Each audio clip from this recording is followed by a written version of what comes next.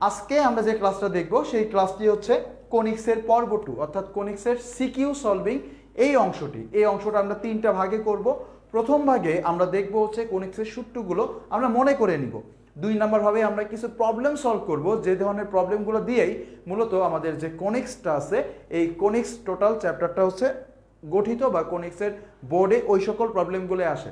3 নম্বরে আমরা বোর্ডে আসা কোনিক্সের সকল প্রশ্নগুলো ভালো করে আমরা সলভ করে ফেলবো।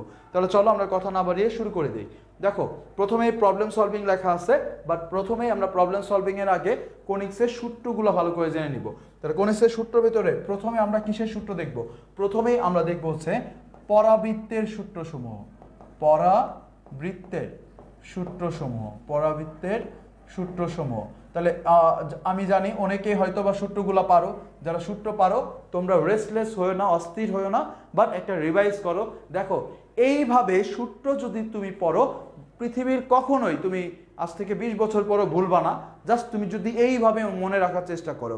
আমাদের আছে পরাবৃত্ত, আমাদের আছে উপবৃত্ত, আমাদের আছে অধিবৃত্ত। তার ভিতরে পরাবৃত্তটা আমরা দেখবো হচ্ছে চিত্রের মাধ্যমে।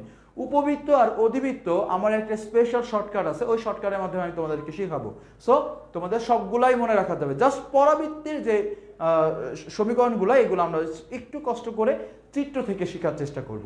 তাহলে দেখো পরাবৃত্ত আমরা 2 ধরনের পরাবৃত্ত তোমরা অলরেডি কিন্তু এমসিকিউ ক্লাস করে ফেলেছো, তোমরা এগুলো জানো। তো আমরা 2 ধরনের পরাবৃত্ত জানি নর্মালি। একটা হচ্ছে y² = 4ax আর আরেকটা হচ্ছে x² = 4ay।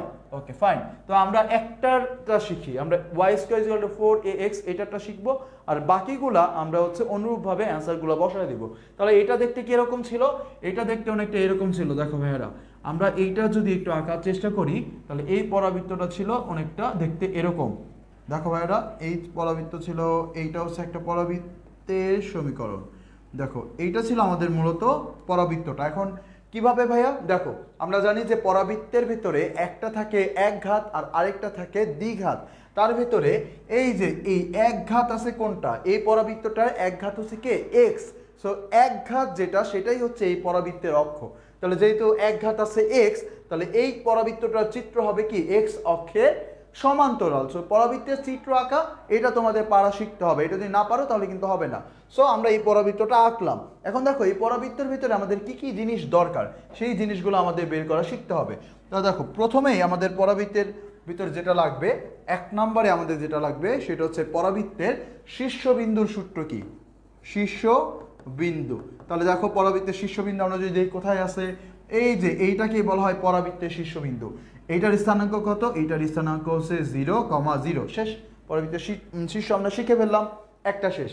এরপর দেখো যে এইখান থেকে একটা নির্দিষ্ট দূরত্বে এই বিন্দুতে, এই দূরত্বটা হচ্ছে এ দূরত্ব, এই দূরত্বে একটা বিন্দু আছে, এই বিন্দুটার স্থানাঙ্ক হয় a,0। যেহেতু আমার এক্স অক্ষের উপর অবস্থিত তাহলে কোটির মান 0, আর এক্স অক্ষের থেকে মূল বিন্দু থেকে কত দূরত্বে? এ দূরত্বে। তাহলে এই বিন্দুটার নাম হচ্ছে উপকেন্দ্র, যেটাকে আমরা এস দ্বারা প্রকাশ করি। তাহলে আমাকে যদি বলে উপকেন্দ্রের স্থানাঙ্ক কত, তাহলে 2 নাম্বার আমরা এটা পাইলাম হচ্ছে 0,0। তাহলে 2 নাম্বার আমাদের যেটা লাগবে সেটা হচ্ছে উপকেন্দ্র। তাহলে উপকেন্দ্র এর স্থানাঙ্ক কত হবে? উপকেন্দ্র এর স্থানাঙ্ক হবে a,0। তাহলে আমরা 2টা জিনিস শিখে ফেললাম। ওকে দেখো এবার দেখো এই উপকেন্দ্রের উপরে যদি আমি একটা লম্ব টানি, এই যে দেখো একটা লম্ব টানি, তাহলে এর নাম হয় উপকেন্দ্রিক লম্ব। এর নাম কি? উপকেন্দ্রিক লম্ব। তাহলে আমাদের এবার যেটা লাগবে সেটা হচ্ছে উপকেন্দ্রিক লম্বের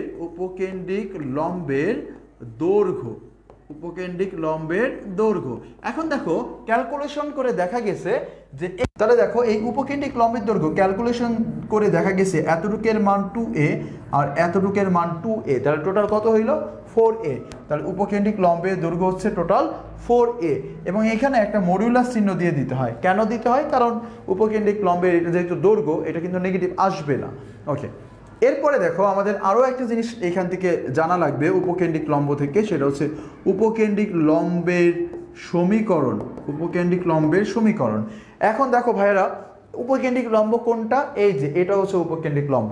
সো তোমাদেরকে আমি একটা কথা মনে করায় দেই যে উপকেন্দ্রিক লম্বের দৈর্ঘ্য থেকে একটা কথা তোমাদেরকে মনে করা দিতে চাই। সেটা হচ্ছে উপকেন্দ্রিক লম্বের এইটা হচ্ছে আমাদের সরি ওকে দেখো উপকেন্দ্রিক লম্বের দৈর্ঘ্য থেকে তোমাদের একটা জিনিস মনে করে দিতে চাই, এটা হচ্ছে ওয়াই অক্ষের সমান্তরাল একটি সরলরেখা। আর ওয়াই অক্ষের সমান্তরাল সকল সরলরেখার জন্য আমরা একটা জিনিস কিন্তু জানি, ওয়াই অক্ষের সমান্তরাল যদি রেখা হয়, সমান্তরাল যদি কোনো রেখা হয় তাহলে আমরা জানি তার মান হচ্ছে, সমীকরণ হচ্ছে x is equal to something, x is equal to something, মানে সামথিং বলতে যে কোনো কিছু হইতে পারে। এটা কিন্তু আমরা কিন্তু সরলরেখার ভিতরে পড়ে আসি এবং আমি কিন্তু নিজেই তোমাদেরকে এগুলো পড়াইছি আমাদের সরলরেখা ক্লাসে।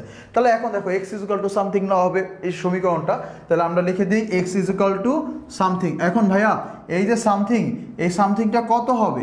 এই সামথিংটা হবে এ। কারণ কি? কারণ হচ্ছে এই সরলরেখাটা মূল বিন্দু থেকে এ দূরত্বে অবস্থিত, এই জন্য যেহেতু এই সরলরেখাটা মূল বিন্দু থেকে এ দূরত্বে অবস্থিত তাহলে এক্স ইজ ইকুয়াল টু এ হবে।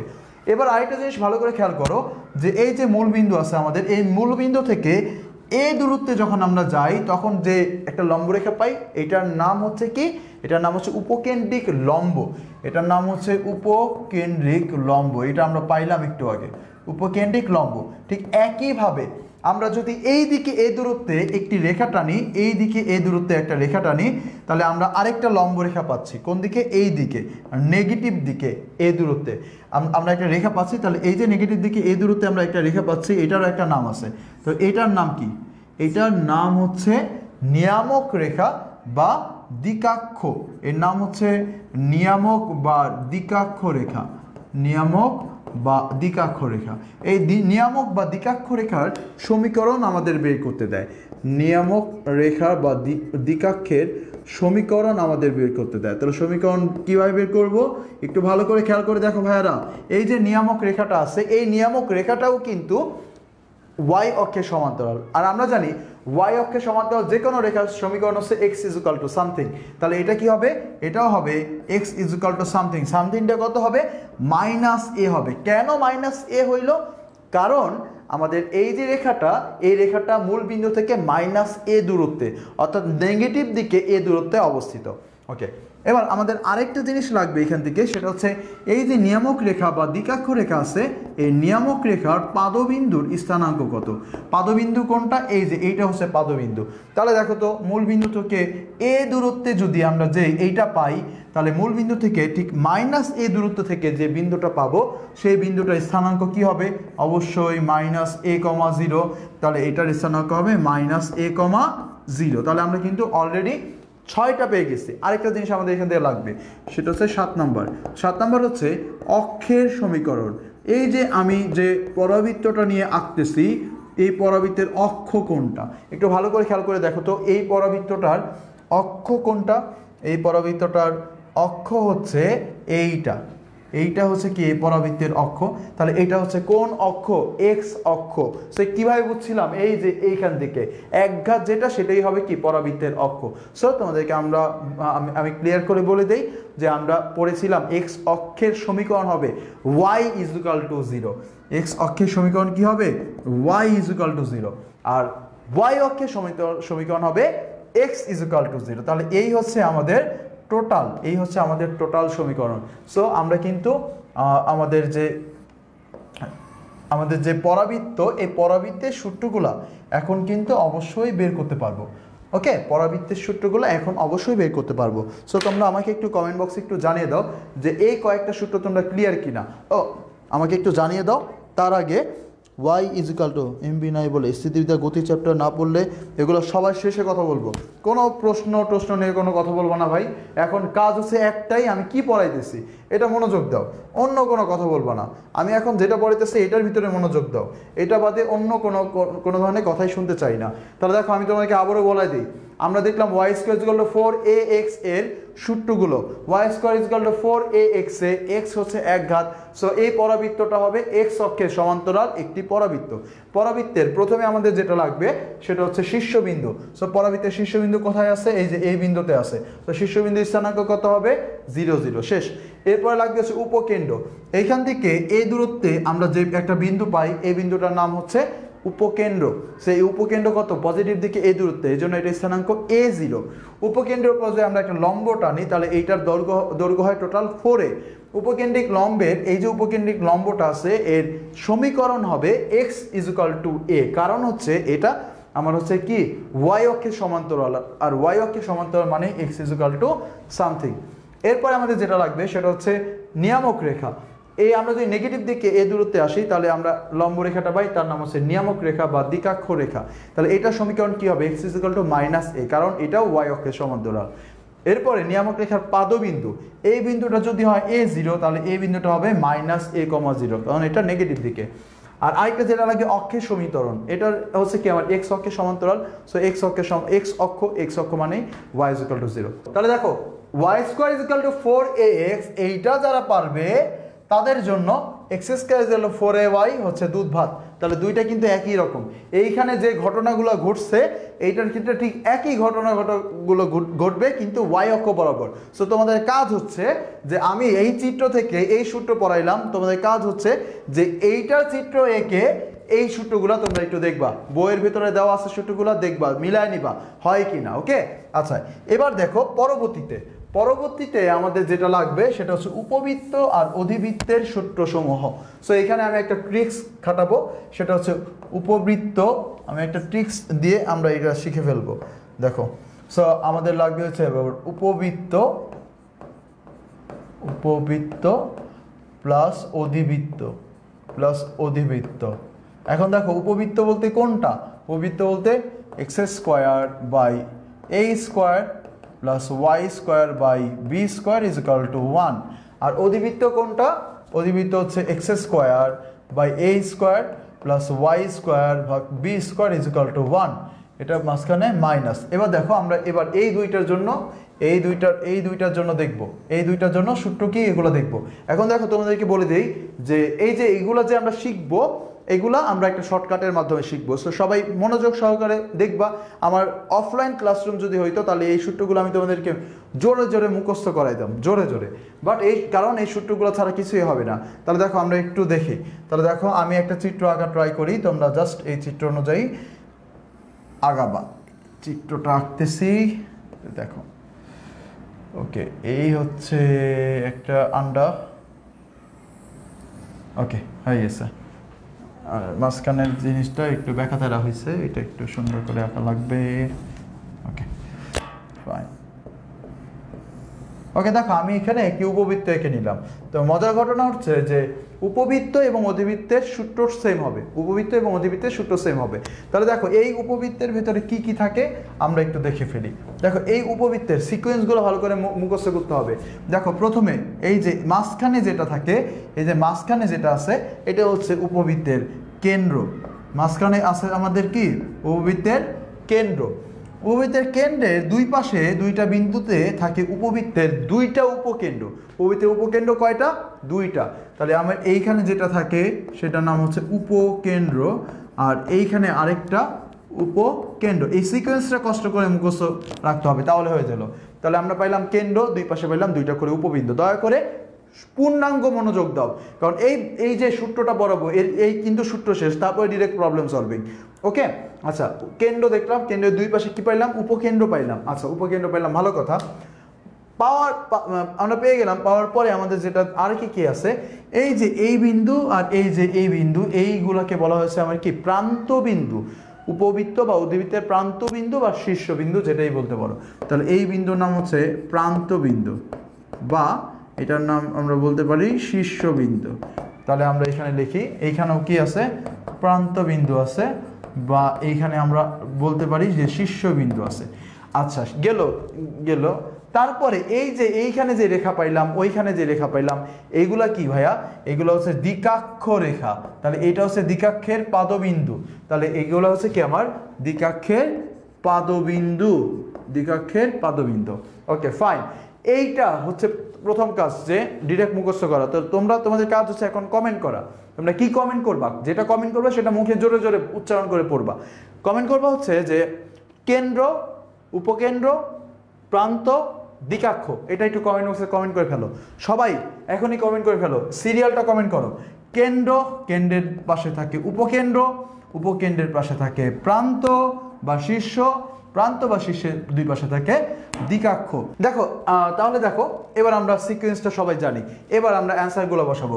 দেখো কেন্দ্র, কেন্দ্র বুঝাই পারতেছো কেন্দ্রের স্থানাঙ্ক কত হবে 0 0, কারণ এই কেন্দ্র দেখেই বোঝা যাচ্ছে এটা কোথায় থাকে, মাঝখানে থাকে। তাহলে এবার আমরা অ্যান্সারগুলো লিখবো, এবার আমরা অ্যান্সারগুলো লিখবো। দেখো অ্যান্সারগুলো, তাহলে কেন্দ্রের স্থানাঙ্ক কত হবে, কেন্দ্রের স্থানাঙ্ক হবে 0 0। সবাই একটু মুখস্থ লিখে ফেলো, কেন্দ্রের স্থানাঙ্কগুলো হবে 0 0 0 0। ওকে, আচ্ছা এইটা দিয়ে কেন্দ্র, কেন্দ্রের স্থানাঙ্ক হচ্ছে 0 0, আরে 0 0। ওকে, কেন্দ্রের দুই পাশে আছে উপকেন্দ্র, উপকেন্দ্রের স্থানাঙ্ক হবে AE, 0, আর উপকেন্দ্রের স্থানাঙ্ক এই পাশেটা হবে নেগেটিভ, তাহলে -AE, 0। তাহলে দেখো ই মানে হচ্ছে উৎকেন্দ্রিকতা, উৎকেন্দ্রিকতা দিয়ে কিন্তু এ কে গুণ করে দিছি।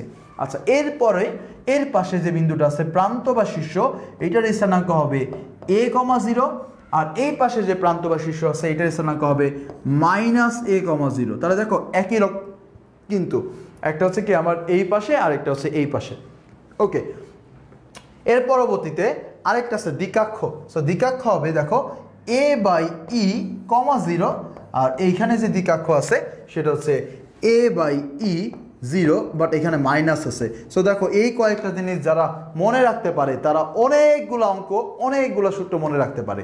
দেখো একেবারে ইজি, কিন্তু আমি আবারও বলে দিচ্ছি, কেন্দ্র 0 0, কেন্দ্রের দুই পাশে আছে উপকেন্দ্র, সেগুলো হবে AE, 0, একটা হচ্ছে পজিটিভ একটা হচ্ছে নেগেটিভ। তারপরে যেটা আছে সেটা হচ্ছে প্রান্ত বা শীর্ষ, সো প্রান্ত হচ্ছে A0 আর এই প্রান্ত হচ্ছে -A0, আর তারপরে যেটা আছে দ্বিকাক্ষ, তাহলে দেখো এটা হচ্ছে A/E, 0, আর এটা হচ্ছে কি A/E, 0।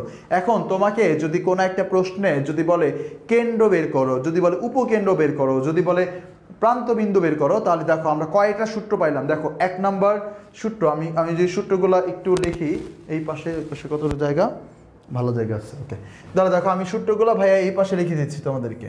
দেখো সূত্রগুলো দেখো, 1 নাম্বার আমাদের যে সূত্রটা আমরা দেখলাম সেটা হচ্ছে কেন্দ্রের স্থানাঙ্ক কত, তাহলে কেন্দ্রের স্থানাঙ্ক হবে হচ্ছে A, 0। ওকে সরি, কেন্দ্রের স্থানাঙ্ক হবে 0, 0, শেষ।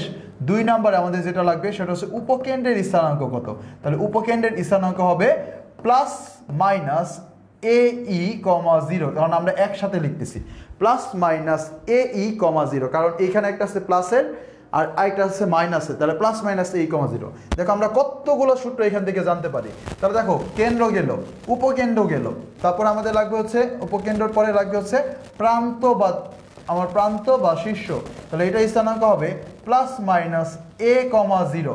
তারপরে 4 নাম্বার আমাদের আছে দ্বিকাক্ষ, তাহলে দ্বিকাক্ষের স্থানাঙ্ক হবে +-A/E, 0। তাহলে দেখো আমরা ইম্পর্টেন্ট অনেকগুলো সূত্র কিন্তু অলরেডি জেনে গেলাম। আচ্ছা, এবার দেখো আরও সূত্র এখান থেকে বের করে যায়। তোমাকে যদি কোনো একটা অঙ্কের ভেতরে যদি বলে দেয় যে আমার উপকেন্দ্র দুইটার দূরত্ব, মনে করো কোনো একটা প্রশ্নে দেওয়া আছে উপকেন্দ্র দুইটার দূরত্ব, তাহলে উপকেন্দ্র দুইটার দূরত্ব কত হবে। দেখো তো ভাইরা, এইটার মান কত AE, আর এইটার মান কত -AE, তার মানে হচ্ছে বোঝা যাচ্ছে যে এইখান থেকে এইখানে যে দূরত্ব এটা হচ্ছে AE, আর এইখান থেকে এখানে যে দূরত্ব এইটাও হচ্ছে AE। তাহলে দেখো তোমাকে যদি কোনো একটা প্রশ্নে যদি তোমাকে বলে দেয় যে উপকেন্দ্র দ্বয়ের দূরত্ব কত, তাহলে AE আর AE কয়টা, দুইটা, তাহলে অ্যান্সার কত হবে 2AE। তারপর আবার তোমাকে প্রশ্ন করতে পারে যে বৃহৎ অক্ষ কোনটা, তাহলে দেখো এখানে কিন্তু দুইটা অক্ষ আছে, এই যে এইটা হচ্ছে কি আমাদের বৃহৎ অক্ষ, এই যে এইটা হচ্ছে কি আমাদের বৃহৎ অক্ষ, আর এই যে এইটা হচ্ছে কি আমাদের ক্ষুদ্র অক্ষ। তাহলে দেখো বৃহৎ অক্ষ আমরা আবার একটু হিসাব করি। দেখো এইখান থেকে এই পর্যন্ত কত A, এজন্যই তো এটা A, 0। আবার এইখান থেকে এই পর্যন্ত এটাও কত আরেকটা A, নেগেটিভ A, তাহলে টোটাল কত A হইল 2A। তাহলে আমরা এখান থেকে লিখতে পারি যে আমাকে যদি বলে যে বৃহৎ অক্ষের দৈর্ঘ্য কত, বৃহৎ অক্ষের দৈর্ঘ্য কত, তাহলে আমরা বলতে পারবো যে 2A। আমাকে যদি বলে ক্ষুদ্র অক্ষের দৈর্ঘ্য কত, ক্ষুদ্র অক্ষের দৈর্ঘ্য কত, তাহলে আমরা এখান থেকে লিখতে পারবো ক্ষুদ্র অক্ষের দৈর্ঘ্য হচ্ছে 2B। তাহলে দেখো সহজ কিন্তু। আবার আমরা যদি বলে উপকেন্দ্র দ্বয়ের দূরত্ব কত, তাহলে কত হবে AE + AE, তাহলে কত হলো 2AE। তাহলে দেখো আমরা অনেকগুলো চমৎকার চমৎকার সূত্র কিন্তু এখান থেকে বলতে পারি। শুধু তাই নয়, আমাকে যদি আবার যদি বলে যে উপকেন্দ্রিক লম্বের দৈর্ঘ্য কত, উপকেন্দ্রিক লম্বের দৈর্ঘ্য কত, উপকেন্দ্রিক লম্বের দৈর্ঘ্য কত, তাহলে এইটা জাস্ট একটা শর্টকাটের মাধ্যমে মনে রাখবা। এটা সূত্র হবে 2 ইন্টু ছোট ছোট বড় থাকবে, ছোট থাকবে মাথার উপরে আর বড় থাকবে কোথায়, নিচে। তাহলে কত হলো 2, ছোট কোনটা বি আর বড় কোনটা এ, তাহলে 2b²/a।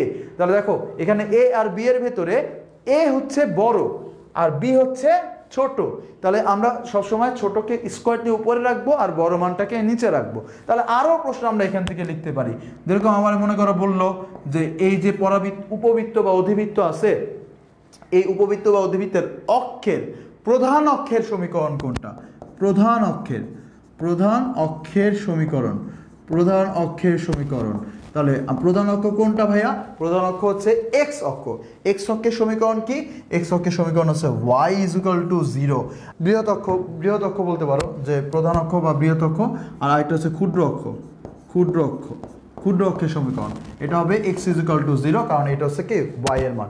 সো চলো এবার আমরা জাস্ট আমরা ফিনিশিং দিয়ে ফেলি। তাহলে দেখো আমাদের দেখো তোমাদেরকে আরেকটা জিনিস বলে দেয় স্পষ্ট, এটা দেখতে একটা কি লাগতেছে, একটা উপবৃত্ত লাগতেছে, এটা তো একটা উপবৃত্তই, বাট তোমাদেরকে বলে যাই যে অধিবৃত্তের জন্য সেম সূত্র।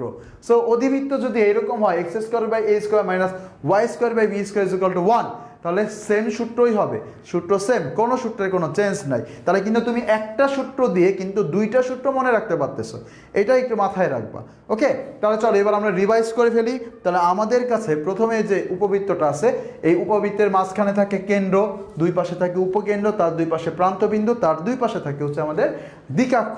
সো কেন্দ্রের স্থানাঙ্ক আমরা পাইলাম হচ্ছে 0 0, উপকেন্দ্র হবে +- a, 0, প্রান্তবিন্দু হবে +- a, 0, দিকাক্ষ হবে +- ae, 0। বৃহৎ অক্ষের সমীকরণ হবে, দৈর্ঘ্য হবে 2a, ক্ষুদ্র অক্ষের দৈর্ঘ্য হবে 2b। আচ্ছা, আর লাগবে হচ্ছে উপকেন্দ্রিক লম্বের দৈর্ঘ্য হবে 2b²/a, 2 ইন্টু ছোট স্কোয়ার ভাগ বড়।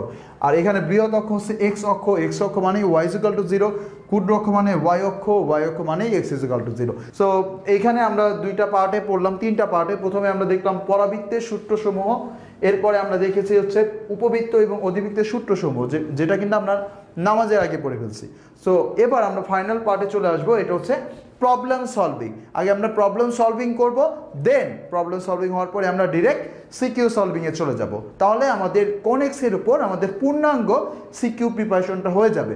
তাহলে চলো আমরা শুরু করে দিই আমাদের আজকের একেবারে প্রথম যে প্রথম 1 নম্বর যে প্রবলেমটা আছে সেটা এখানে লেখা আছে। সো এইটা আমরা এখন শুরু করে দিব। দেখো এখানে কি কি দেওয়া আছে, আমরা দেখতে পাচ্ছি এখানে একটি পরাবৃত্ত এর সমীকরণ দেওয়া আছে, পরাবৃত্ত চিত্র আঁকা আছে। এখন আমাদের বলছে যে MZM' রেখার সমীকরণ বের করো। দেখো আমরা এইখানে আমাদের একটা পরাবৃত্ত দেওয়া আছে মূলত। দেখো পরাবৃত্তটা হচ্ছে কোনটা, এই যে আমরা দেখতে পাচ্ছি যে এই যে একটা পরাবৃত্ত দেওয়া আছে, এই যে এরকম একটা পরাবৃত্ত দেওয়া আছে, এইখানে একটা পরাবৃত্ত দেওয়া আছে। এই পরাবৃত্তের সমীকরণের ভিতরে এই যে পয়েন্টটা, এই পয়েন্টটা হচ্ছে এ পয়েন্ট, যেটা এখানে দেখতে পাচ্ছি এ পয়েন্ট। আর আরেকটা পয়েন্ট দেওয়া আছে এস, এটা হচ্ছে উপকেন্দ্র। তাহলে আমাদের মূলত দুইটা জিনিস দেওয়া আছে, একটা হচ্ছে উপকেন্দ্র দেওয়া আছে, আর আরেকটা যেটা দেওয়া আছে সেটা হচ্ছে কি আমাদের এ মানে হচ্ছে কি, এ মানে হচ্ছে আমাদের শীর্ষ। এবার আমাদের বলছে MZM মানে হচ্ছে এই রেখাটা কি, এই রেখাটা সমীকরণ বের করতে বলছে। এখন ভাইয়া MZM' এর মানে কি, MZM' এর মানে হচ্ছে আমাদের দিকাক্ষ বা নিয়ামক রেখা। তাহলে মূলত আমাদের নিয়ামক রেখা সমীকরণ কি, এটাই আমাদের বের করতে বলছে। তাহলে চলো আমরা বের করে ফেলি। এখন নিয়ামক রেখা কোনটা ভাইয়া, নিয়ামক রেখা হচ্ছে এই যে এই রেখাটা। তাহলে আমাদের যদি কোনো একটা রেখার সমীকরণ বের করতে হয়, তাহলে দেখো তো এই রেখাটা মূলত এই রেখাটা লম্ব রেখা। তাহলে এই রেখাটা যদি এই রেখাটা লম্ব রেখা হয়, তাহলে যে কোনো একটা রেখার লম্ব রেখার সমীকরণ যদি আমাদের বের করতে হয়, তাহলে আমাদের কি কি লাগবে, একটা রেখা তো লাগবেই, কোন বিন্দুতে লম্ব সেটাও জানা লাগবে। তাহলে আমরা মনে করলাম যে এই যে জেড বিন্দুতে লম্ব, তাহলে আমাদের কি জেড বিন্দুটা বের করা লাগবে। তাহলে চলো আমরা আমাদের জেড বিন্দুটা বের করে ফেলি। তো জেড বিন্দুটা ভাইয়া কিভাবে বের করব, একটু ভালো করে খেয়াল করে দেখো তো। আমাদের জেড আর হচ্ছে এস, এই দুইটার ভিতরে এ হচ্ছে মধ্যবিন্দু। তাহলে ZS এর মধ্যবিন্দু কোনটা, ZS এর মধ্যবিন্দু হচ্ছে কি এ, মধ্যবিন্দু হচ্ছে এ, তাহলে জেড এস এর মধ্যবিন্দু যদি হয় এ, আমরা ধরলাম যে জেড এর স্থানাঙ্ক হচ্ছে এক্স কমা ওয়াই, তাহলে আমরা কি হয় মধ্যবিন্দু বের করি এক্স প্লাস আমাদের ওই পাশে যে বিন্দুটা আছে 3/2, আর আরেকটা হচ্ছে কি ওয়াই, আমাদের হচ্ছে ওয়াই প্লাস 4/2, তাহলে দেখো তো আমরা মধ্যবিন্দু বের করে ফেললাম। এবার এই মধ্যবিন্দুর স্থানাঙ্ক কত? মধ্যবিন্দুর স্থানাঙ্ক হচ্ছে এ বিন্দুর স্থানাঙ্ক, এ বিন্দুটা কত দেওয়া আছে 0 0, তাহলে এইখানে 0 এইখানে 0, তাহলে সুতরাং আমরা লিখতে পারি x + 3/2 = হচ্ছে 0 এবং y + 4/2 = হচ্ছে 0, তাহলে x এর স্থানাঙ্ক হচ্ছে -3, y এর স্থানাঙ্ক হচ্ছে -4, তাহলে আমরা পেয়ে গেলাম x জেড বিন্দুর স্থানাঙ্ক। তাহলে ভাইয়ারা তাহলে জেড বিন্দুর স্থানাঙ্ক কত আসলো? জেড বিন্দুর স্থানাঙ্ক হচ্ছে -3, -4, তাহলে আমরা জেড বিন্দুর স্থানাঙ্ক পেয়ে গেলাম। এখন দেখো ভাই আমার কোন কার সমীকরণ বের করতে হবে? আমার সমীকরণ বের করতে হবে এফ এম জেড এম প্রাইমের। দেখো তাহলে এবার আমরা বের করবো হচ্ছে এম জেড এম প্রাইম যেটা আছে, এই এম জেড এম প্রাইমের সমীকরণ। তাহলে দেখো এম জেড এম প্রাইমের উপরস্থ একটা বিন্দু পাই গেছি, তাহলে আমাদের জন্য কি সুবিধা হয়ে গেল। এখন দেখো আমরা যদি কোনো একটা রেখার সমীকরণ বের করতে চাই, যেরকম -3 -4 বিন্দুগামী কোনো একটা বিন্দুগামী রেখার সমীকরণ যদি বের করতে চাই, বিন্দুগামী রেখার সমীকরণ বের করতে চাই, তাহলে এক বিন্দুগামী রেখার সমীকরণ কীভাবে বের করে? এই যে তোমাদের লাস্ট যে বৃত্তের সিকিউ ক্লাস পরশু দিন, সেদিন কিন্তু আমি তোমাদেরকে এটা পড়াইছিলাম। এক বিন্দুগামী রেখার সমীকরণ কী হবে? y - y1, তাহলে y - y1 = m × x - x1, তাহলে x - x1, ওকে। এবার দেখো ভাইয়েরা এখানে একটা ঝামেলা হয়ে গেল, এম এর মানটা কিন্তু আমার জানা নাই, এম এর মান জানা নাই। ধরলাম এইটার ঢাল হচ্ছে m1, তাহলে দেখো তো এই রেখাটার ঢাল কি হবে? জেড এস এর ঢাল কি হবে? m2, তাহলে দেখো তাহলে আমরা এই জেড এস আর এম প্রাইম, এই যে জেড এস ও এম জেড এম প্রাইম, এরা কি পরস্পর কি লম্ব, আর আমরা কি জানি যদি লম্ব হয় তাহলে তাদের ঢালের গুণফল হয় কত? -1, যদি লম্ব হয় তাহলে ঢালের গুণফল কত? -1। এবার দেখো তো ভাইয়েরা আমরা এই যে ধরলাম এই যে জেড এস এর ঢালটা আমরা বের করে নিই। জেড এস এর ঢাল কিভাবে বের করে? কোটিদ্বয়ের অন্তর ভাগ ভুজদ্বয়ের অন্তর। তাহলে দেখো আমরা দেখি বের করি জেড এস এর ঢাল, তাহলে কোটিদ্বয়ের অন্তর, তাহলে কোটি কোনটা?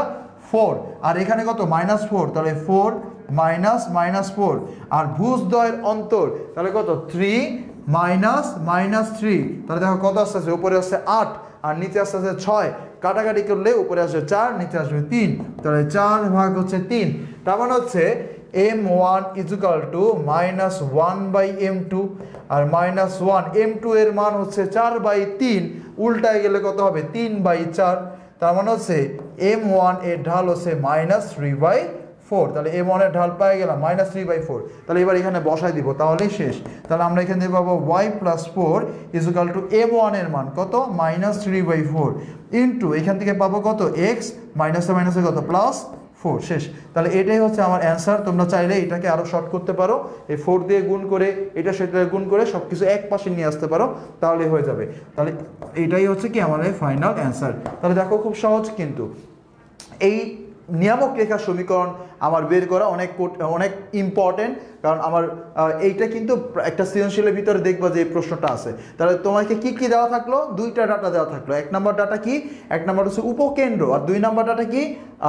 শীর্ষবিন্দু। তাহলে তোমাকে যদি কোনো একটা পরাবৃত্তের উপকেন্দ্র এবং শীর্ষবিন্দু দিয়ে দেয়, তাহলে কিন্তু তুমি সেই অঙ্কটা করতে পারো। তাহলে চলো আমরা একবার রিভাইজ করে ফেলি। আমাদের কাজ হচ্ছে কি যে আমাদের উপকেন্দ্র আর হচ্ছে শীর্ষ দেওয়া আছে। তো আমরা কি করলাম? এটার মাধ্যমে নিয়ামক রেখার পাদবিন্দুর স্থানাঙ্ক বের করে ফেললাম। যেহেতু এটা মধ্যবিন্দু, তাহলে সেই জিনিসটা আমরা কাজে লাগিয়ে আমরা নিয়ামক রেখার পাদবিন্দু বের করে ফেলছি। নিয়ামক রেখার পাদবিন্দু বের করার পরে আমাকে বের করতে বলছে এম জেড এম প্রাইম রেখা। তাহলে এম জেড এম প্রাইম রেখা হচ্ছে এই বিন্দুগামী, তাহলে এই বিন্দুগামী রেখার সমীকরণ হচ্ছে এইটা। এখন সমস্যাগুলো হচ্ছে ঢাল। তাহলে এই যে আবার এই রেখা আর এই রেখা পরস্পর লম্ব, তাহলে আমরা আগে এই রেখাটার ঢালটা বের করে নিছি, জেড এস এর ঢালটা বের করে নিছি, কোটিদ্বয়ের অন্তর ভাগ ভুজদ্বয়ের অন্তর। এখান থেকে 4/3 আসছে। আর যেহেতু এই দুইটা রেখা পরস্পর লম্ব, তাহলে আমরা জানি লম্ব হইলে তাদের গুণফল হয় -1। তো এখান থেকে আমরা আগে যেটা করে নিলাম m1 এর মানটা বের করে নিলাম, এবার m1 এর মানটা এখানে বসা দিয়ে অ্যান্সারটা চলে আসবে। চলো এবার সেকেন্ড প্রবলেমে চলে যাই। দেখো সেকেন্ড প্রবলেম আমাদের কি আছে, ভালো করে বোঝার চেষ্টা করো, এগুলো ভেরি ভেরি ইম্পর্টেন্ট অঙ্ক, অনেক ইম্পর্টেন্ট। এই অঙ্কটা ঢাকা বোর্ডে 2019 সালে আসছিল। দেখো কি কি দেওয়া আছে, আমাকে উপকেন্দ্র দেওয়া আছে, উপকেন্দ্র দেওয়া আছে, শীর্ষবিন্দু দেওয়া আছে, তারপর বলছে পরাবৃত্তের সমীকরণ বের করতে। তাহলে দেখো ঠিক সিমিলার প্রশ্নটা কি আমাকে একটু জানাও, সিমিলার প্রশ্নটা কি, উপকেন্দ্র আর শীর্ষবিন্দু দেওয়া থাকলে পরাবৃত্তের সমীকরণ বের করতে বলছে। সেম প্রশ্ন কিন্তু দেখো আমি তোমাদেরকে আবার একটু ধরায় দিই। তা দেখো এই হচ্ছে, মনে করো যেহেতু আমি জানি না কোন অক্ষের সমান্তরাল, আমি র্যান্ডমলি একটা পরাবৃত্ত এঁকে নিব। তাহলে এই একটা পরাবৃত্ত এঁকে নিলাম। এই পরাবৃত্তের কি কি দেওয়া আছে, শীর্ষবিন্দু আর হচ্ছে কি উপকেন্দ্র। তাহলে শীর্ষবিন্দু কোনটা, এই যে এইটা, এটা কত -2,2 গেল কাজ, এটা হচ্ছে প্রথম কথা শেষ। এরপরে আরেকটা দেওয়া আছে উপকেন্দ্র, উপকেন্দ্র কোনটা, এই যে এইটা, এটা কত দেওয়া আছে -6,-6 ওকে। দেখো এই পর্যন্ত আসলাম। এখন দেখো আমাদের কয়েকটা ধাপে এই অঙ্কটা করতে হবে, ধাপগুলো আমি তোমাদেরকে ধীরে ধীরে বলবো। তো তার আগে আমরা একটু জেনে নেই যে যখনই আমাদেরকে পরাবৃত্তের, উপবৃত্তের, অধিবৃত্তের সমীকরণ বের করতে বলবে, তখন আমরা যে সূত্র দিয়ে আমরা আমাদের কাজটা শেষ করব, কমপ্লিট করব, সেই সূত্রটা হচ্ছে এসপি সমান ইপিএম, এসপি সমান ইপিএম। এখন দেখো যখন আমার পরাবৃত্ত বলবে, তখন পরাবৃত্তের জন্য আমরা জানি পরাবৃত্তের জন্য ই এর মান হয় 1, তাহলে পরাবৃত্তের জন্য হবে এসপি সমান পিএম। তাহলে এসপি সমান পিএম দিয়ে আমাদের সব কাজ করে ফেলতে হবে। এখন ভাইয়ারা এসপি সমান পিএম দিয়ে যদি আমি কাজ করতে চাই, তাহলে কি কি এস লাগবে, এস কোনটা, এই যে এটা হচ্ছে এস নিয়ে কোনো সমস্যা নাই। আচ্ছা তারপরে আর কি লাগবে, পি লাগবে। পি হচ্ছে এই পরাবৃত্তের উপরস্থ কোনো একটা বিন্দু, যেরকম এখানে একটা বিন্দু হইতে পারে যেটার স্থানাঙ্ক হচ্ছে x, y। তাহলে আমাদের পি নিয়েও কোনো ঝামেলা নাই। এবার পিএমটা কি আসলে, পিএমটা হচ্ছে ভাইয়া, পিএমটা হচ্ছে মূলত আমরা যদি পিএমটা হচ্ছে এই যে একটা দ্বিকাক্ষ রেখা যদি আমরা টানি, যদি আমরা এখানে একটা দ্বিকাক্ষ রেখা টানি, এটা হচ্ছে আমাদের XY বিন্দু, দ্বিকাক্ষ রেখা যদি আমরা টানি, আচ্ছা আমি এটাকে এইভাবে লিখি, এটা হচ্ছে PXY বিন্দু। তাহলে এই পি বিন্দু থেকে এই দ্বিকাক্ষের উপর যে লম্ব, এই লম্বটাকে বলা হয় পিএম। এই দ্বিকাক্ষের উপর, এই পি বিন্দু থেকে এই দ্বিকাক্ষের উপর যে লম্ব, এটাকেই বলা হয় পিএম। তাহলে একটু ভালো করে খেয়াল করে দেখো তো, এটা হচ্ছে এসপি আর এটা হচ্ছে পিএম। তাহলে পিএম যদি আমি বের করতে চাই, তাহলে মাস্ট আমাদের যেটা দ্বিকাক্ষ বা নিয়ামক রেখা সমীকরণটা আমার জানা লাগবে। নিয়ামক রেখা সমীকরণ যদি আমি না জানি, তাহলে কিন্তু আমি আর কাজ করতে পারতেছি না। কারণ একটা বিন্দু থেকে একটা রেখার উপর লম্বের দৈর্ঘ্য যদি আমি বের করতে চাই, অর্থাৎ আমার যদি এসপি দরকার হয় আর পিএম দরকার হয়, ঠিক আছে, যেহেতু পরাবৃত্তের জন্য আমরা কি নিয়ে কাজ করব, এসপি সমান পিএম নিয়ে কাজ করব। তাহলে আমার যদি এসপি দরকার হয়, তাহলে এস তো লাগবেই যেটা আছে, তাহলে পিএম জানার জন্য আমার এই রেখাটার সমীকরণ লাগবে। এখন দেখো এটা কিন্তু আমরা মাত্রই এখানে সলভ করছি, এই যে এটা, যে কিভাবে নিয়ামক রেখা সমীকরণ বের করতে হয়। নিয়ামক রেখা সমীকরণ বের করার পরে জাস্ট আরেকটা এক্সট্রা কাজ করতে হবে। এই এক্সট্রা কাজটা কি, এক্সট্রা কাজ হচ্ছে এসপি সমান পিএমটা করে ফেলা। এটা অ্যাপ্লাই করলেই যে আমরা সমীকরণটা পেয়ে যাব। তাহলে চলো আমরা করি ধাপে ধাপে। সো ধাপে ধাপে যেহেতু আমরা করব, তোমাদেরকে আমি একটু কষ্ট করে ধাপগুলো লিখে দিচ্ছি, তোমরা একটু ধাপগুলো মনে রাখবা। দেখো এক নাম্বার ধাপ হচ্ছে আমাদের এই যে নিয়ামক রেখার পাদবিন্দু বের করতে হবে। কাকে, শীর্ষবিন্দুকে মধ্যবিন্দু ধরে নিয়ামক রেখার পাদবিন্দু বের করতে হবে। তাহলে ধাপগুলো আমি লিখতেছি যে শীর্ষকে মধ্যবিন্দু ধরে নিয়ামকের পাদবিন্দু বের করতে হবে। নিয়ামকের পাদবিন্দু বের করার পরে আমরা যেটা করব, নিয়ামক রেখা সমীকরণ বের করে ফেলবো। নিয়ামক রেখা সমীকরণ বের করার পরে নিয়ামক রেখা সমীকরণ যদি আমরা বের করতে পারি, তারপরে আমাদের ফাইনাল কাজ। তখন আমরা কি করব, আমরা হচ্ছে এসপি সমান পিএম এই সূত্রটা অ্যাপ্লাই করব। তাহলে এই হচ্ছে আমাদের তিনটা ধাপ। এই তিনটা ধাপ আমরা করতে পারলেই আমাদের অঙ্ক শেষ। মনে রাখবা, যখন উপকেন্দ্র এবং শীর্ষবিন্দু দেওয়া থাকবে, তখন এই তিনটা প্রসেস অনুযায়ী আগাইতে হবে। তাহলে চলো আমরা প্রসেস অনুযায়ী আগায় ফেলি। তাহলে দেখো প্রথম কাজ কোনটা, প্রথম হচ্ছে এই বিন্দুটা বের করে ফেলা। তাহলে এই বিন্দুটা আমি তোমাদেরকে অলরেডি একবার বের করা যেহেতু শিখাইছি, তাহলে এবার আমি আর শিখাবো না, এবার আমি ডিরেক্ট অ্যান্সারটা লেখার চেষ্টা করব। তাহলে দেখো আমি ধরে নিলাম যে এই বিন্দুটা হচ্ছে এম জেড আর এটা হচ্ছে এম প্রাইম। তাহলে এটা আমি বের করব। দেখো এটাকে আমরা শর্টকাটের মাধ্যমেও বের করতে পারি। আগের বার যেহেতু আমি তোমাদেরকে ম্যানুয়াল নিয়মে কীভাবে অপর বিন্দুটা বের করা যায়, অর্থাৎ জেড বিন্দুটা কীভাবে বের করা যায় যেহেতু আমি আগের বার শিখাইছি, সো তোমরা এইভাবে রিটার্নের জন্য করবা। বাট যদি তোমার এমসিকিউতে করতে হয় তাহলে একটু ভালো করে খেয়াল করো, খুব সহজে করা যায়। কীভাবে দেখো তো, এখানে আছে কত -6 আর এখানে আছে কত -2। তাহলে এইখান থেকে আমি আরও এই পাশে আসবো, তাহলে -6 -2 কত কমছে? 4, কমে নাই, বাড়ছে। এটার সাথে 4 যোগ করলে কিন্তু -2 আসে। তাহলে -2-র সাথে আরও 4 যোগ করো, কত হবে? +2 আসবে।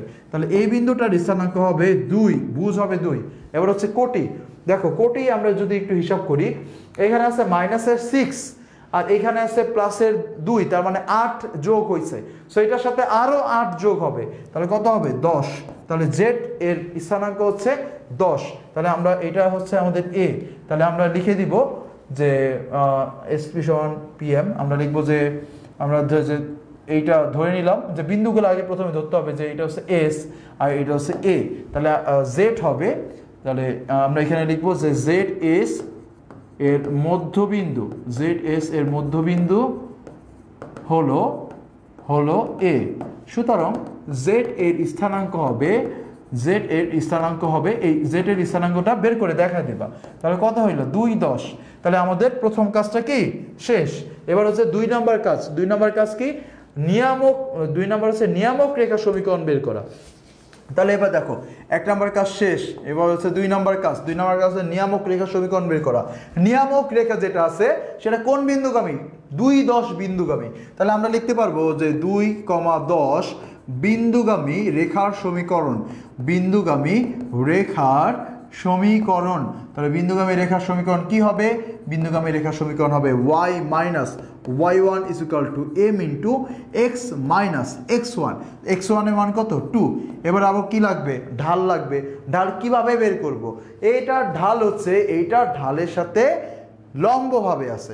সো এইটার ঢালটা আগে বের করে ফেলি। তাহলে দেখো তো এইটা আমি একটু আড়ালে করি, কারণ সবসময় তো আমরা একইভাবে করব না। তাহলে m1 × m2 = -1। m1 এর মান বের করব, -1 ভাগ হচ্ছে কত? m2। এবার দেখো তো -1 × m2 মানে কি? ভুজদ্বয়, আমার কি কোটিদ্বয়ের অন্তর ভাগ ভুজদ্বয়ের অন্তর। আর যখন নিচে আসে উল্টায় যখন যাবে তখন ভুজদ্বয়ের অন্তর × কোটিদ্বয়ের অন্তর হবে। তাহলে দেখো, তাহলে m2 এর মান বের করব কিভাবে? ভুজদ্বয়ের অন্তর × কোটিদ্বয়ের অন্তর। তাহলে আমাদের ভুজদ্বয়ের অন্তর কত? ভুজদ্বয়ের অন্তর 2 আর -6, তাহলে প্লাসের 8 হয়ে যাবে, ভাগ আমার 10 থেকে ভাগ দিব হচ্ছে -6, তাহলে -1 প্লাসের 16 হয়ে যাবে। তাহলে মানে আমার এখান থেকে আসতে আসছে -1/2। তাহলে m1 এর মান আসতেছে -1/2। তাহলে আমরা এখানে বসায় দিব y - 10 -1/2 × x - 2। তারপর আমরা যদি গুণ করে দেই মাইনাস দিয়ে, তাহলে আমরা পাবো 2y - 20 = -x - 1 প্লাসের 4। তো ফাইনালি আমরা সব কিছু যখন এই পাশে নিয়ে আসবো তখন আমরা পাবো x + 2y, আর এইটা এই পাশে আসলে মাইনাস হয়ে যাবে। তাহলে -24 = 0। তাহলে আমরা পেয়ে গেলাম নিয়ামক রেখার সমীকরণ। এটা হয়ে যাবে -x - 1 প্লাসের 2, তাহলে হয়ে যাবে 22। ওকে ফাইন, ওকে 22 হবে, ঠিক আছে। ওকে, তাহলে এই পর্যন্ত তোমরা ক্লিয়ার। তাহলে দেখো আমাদের কয়টা ধাপ হয়ে গেল? আমাদের ধাপ হয়ে গেল 2টা। 1 নম্বর ধাপ আমরা করে ফেলছি, 2 নম্বর ধাপ করে ফেলছি। সো 2 নম্বর ধাপ শেষ। এবার হচ্ছে আমাদের ফাইনাল ধাপ 3 নম্বর ধাপ। 3 নম্বর কি? SP = PM করতে হবে। তাহলে চলো আমরা SP = PMটা করে ফেলি। SP = PM করব। ওকে, SP = PM যদি আমরা করি তাহলে চলো এবার SP = PM করব। তাহলে এবার আমাদের 3 নম্বর ধাপ যেটা, সেই 3 নম্বর ধাপটা করতে হবে। 3 নম্বর ধাপ কি ছিল? SP = PM করতে হবে। তাহলে দেখো আমি আবার একটু তোমাদের চিত্রটা একটু এঁকে দেখাই দিই। আমাদের চিত্রটা ছিল অনেকটা কীরকম দেখতে? এরকম দেখতে ছিল। এটা ছিল M Z M প্রাইম, আর এইখানে ছিল আমাদের P বিন্দু যার স্থানাঙ্ক ছিল x, y, আর এইখান থেকে এইটা আর হচ্ছে আমাদের SP। এটা ছিল আমাদের এস, এস বিন্দুর স্থানাঙ্ক, এস বিন্দুর স্থানাঙ্ক কি ছিল? এস বিন্দুর স্থানাঙ্ক ছিল -6, তাহলে -6 ওকে। এবার দেখো এই যে এম জেড এম প্রাইম, এই এম জেড এম প্রাইম রেখার একটা সমীকরণ আমরা অলরেডি পেয়ে গেছি এবং সেটা হচ্ছে x + 2y - 22। এটার সমীকরণ হচ্ছে x + 2y - 22 = হচ্ছে 0, এটা সমীকরণ। তাহলে এবার দেখো আমরা আমাদের অ্যাপ্লাই করতে পারি। তাহলে SP = PM অ্যাপ্লাই করতে হবে। তাহলে দেখো SP = PM যদি আমরা অ্যাপ্লাই করি, তাহলে S থেকে P এর যে দূরত্ব বের করতে পারি না, ভুজদ্বয়ের অন্তর কোটিদ্বয়ের অন্তর স্কোয়ার, তাহলে x - +6 প্লাস y -6 স্কোয়ার, ভুজদ্বয়ের অন্তর কোটিদ্বয়ের অন্তর স্কোয়ার, আর আমরা কি √ওভার করতে হবে। এবার কি লাগবে? এই পাশে কি PM, P থেকে এই রেখার উপর লম্ব দূরত্ব, একটা বিন্দু থেকে একটা রেখার উপর লম্ব দূরত্ব কিভাবে বের করে? খুব সহজেই বের করে। তাহলে দেখো আমরা এই যে বিন্দুটা আছে, এই বিন্দুটা এখানে বসাবো, x এর জায়গায় x বসাইলে, y এর জায়গায় y বসাইলে, আর এইখানে আমার মাইনাস ধ্রুবক পদটা থাকে। আর ফাইনালি এখান থেকে আমার যে x এবং y থাকে, এদের সহগগুলো নিয়ে আমার কি করতে হবে? নিচে স্কোয়ার করে রুট করে দিতে হবে। ওকে, এবার দেখো পরবর্তীতে আমরা কি করব? এবার পুরোটাকে বর্গ করে দিব। বর্গ করে দিলে এইখান থেকে আমরা পাবো x² + 12x + 36, এখান থেকে পাবো y² + 12y + 36। আচ্ছা, এবার দেখো এইখানে কি পাবো? এইখানে উপরে যেটা আছে x + 2y - 22 আছে, এই পুরোটাকে আমার কি হয়ে যাবে? অনেক বড় একটা সূত্র আসবে। এই পুরোটাকে যদি আমি কি করি? বর্গ করে দিব। সো আমি যখন এই পুরোটাকে বর্গ করে দিব, তখন আমাদের a + b + c হোল স্কোয়ারের সূত্র হবে। a + b + c whole square সূত্র কি ছিল? a² + b² + c²। 22কে স্কোয়ার করলে হয় কত? 484। a² + b² + c² + 2ab + 2ab 2 × 4 x × 4 2y, sorry, into 2y plus 2bc 2 × 2y into -22 plus 2ca 2 × -22 into a মানে কত? x। ভাগ হবে কত দিয়ে? এই যে এটাকে বর্গ করলে 2কে ইউজ করলে 4, এখানে কত? 5। এবার দেখো এই 5 দিয়ে পুরোটাকে গুণ করবা, দুই পাশ নিয়ে কাটাকাটি করবা, যোগ বিয়োগ করবা, তাহলে তুমি তোমার ফাইনাল অ্যান্সারটা পেয়ে যাবা। এবং এই ফাইনাল অ্যান্সার যেটা আসবে, সেই অ্যান্সারটা হচ্ছে 4x² - 4xy plus y² plus 104x plus 104x plus 148y minus 124 = হচ্ছে 0। তাহলে দেখো একটু বড় হইলেও তুমি যদি প্রসেস অনুযায়ী আগাও তাহলে মোটেও কঠিন না, জাস্ট প্রসেস অনুযায়ী আগাইতে হবে, তাহলে হয়ে যাবে। তাহলে এটাই হচ্ছে আমাদের ফাইনাল অ্যান্সার। তাহলে তোমাদেরকে আমি আরেকবার একটু বলে দেই।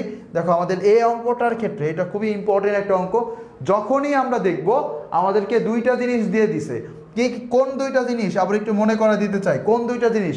আমাকে যদি এই দুইটা জিনিস দেয় যে কখনো একটা উপকেন্দ্র দেওয়া আছে এবং উপকেন্দ্র দেওয়া আছে পরাবৃত্তের, প্লাস পরাবৃত্তের শীর্ষবিন্দু দেওয়া আছে, তখন এইটা করতে হবে আমার এই তিনটা প্রসেসে।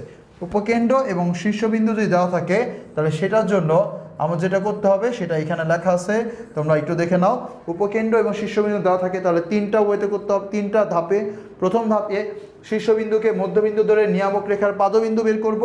এই যে শীর্ষবিন্দুকে, এই যে এটা হচ্ছে শীর্ষবিন্দু, এটাকে মধ্যবিন্দু ধরে নিয়ামক রেখার পাদবিন্দু বের করব। দেখো এই তিনটা বিন্দু আছে, এই তিনটা বিন্দুর ভিতর দুইটা বিন্দু দেওয়া থাকলে আরেকটা বিন্দু আমরা বের করতেই পারি।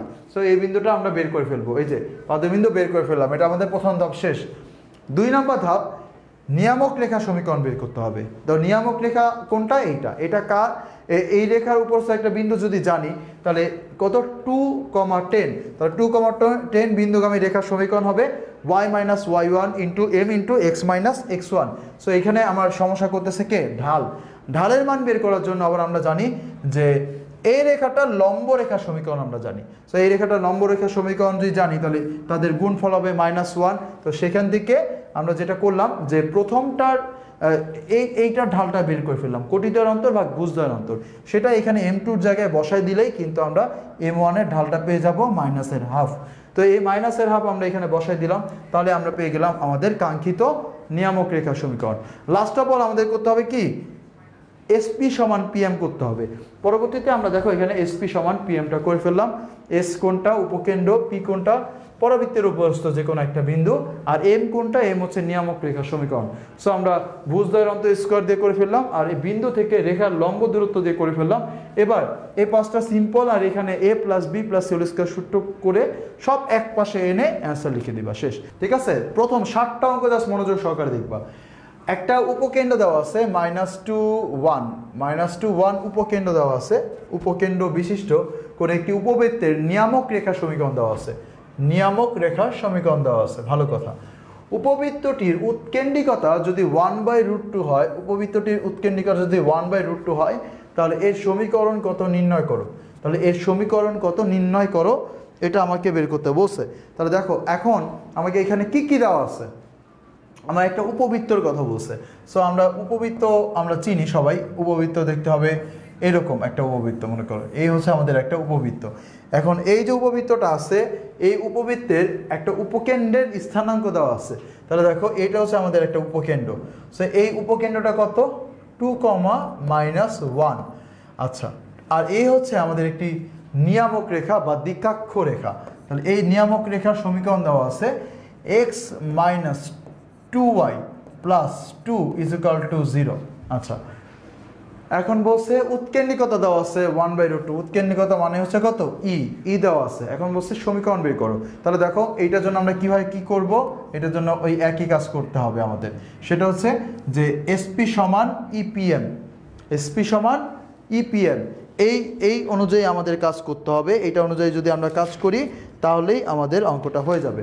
তাহলে দেখো আমরা এটার উপরস্থ যে কোনো একটা বিন্দু নিব, বিন্দুটা কোনটা, পি, সেটা হচ্ছে কত, XY। তাহলে এবার দেখো এই যে এইটা হচ্ছে কি আমাদের উপকেন্দ্র, তাহলে এইটা আর এইটা হচ্ছে কি আমাদের পিএম। তাহলে আমরা কি ডিরেক্ট এটা করে অ্যাপ্লাই করতে পারি না? তাহলে দেখো ডিরেক্ট কিন্তু অ্যাপ্লাই করা যায়, যে আমরা জানি এসপি সমান ই ইন্টু পিএম। এবার দেখো ভাইরা, এসপি কীভাবে বের করে, এই যে এই দুইটা বিন্দুর দূরত্ব, তাহলে কত হবে, ভুজদ্বয়ের অন্তর স্কোয়ার প্লাস কোটিদ্বয়ের অন্তর স্কোয়ার। তাহলে x - 2 হোল স্কোয়ার প্লাস কোটিদ্বয়ের অন্তর, তাহলে y - +1 হোল স্কোয়ার = 1/√2।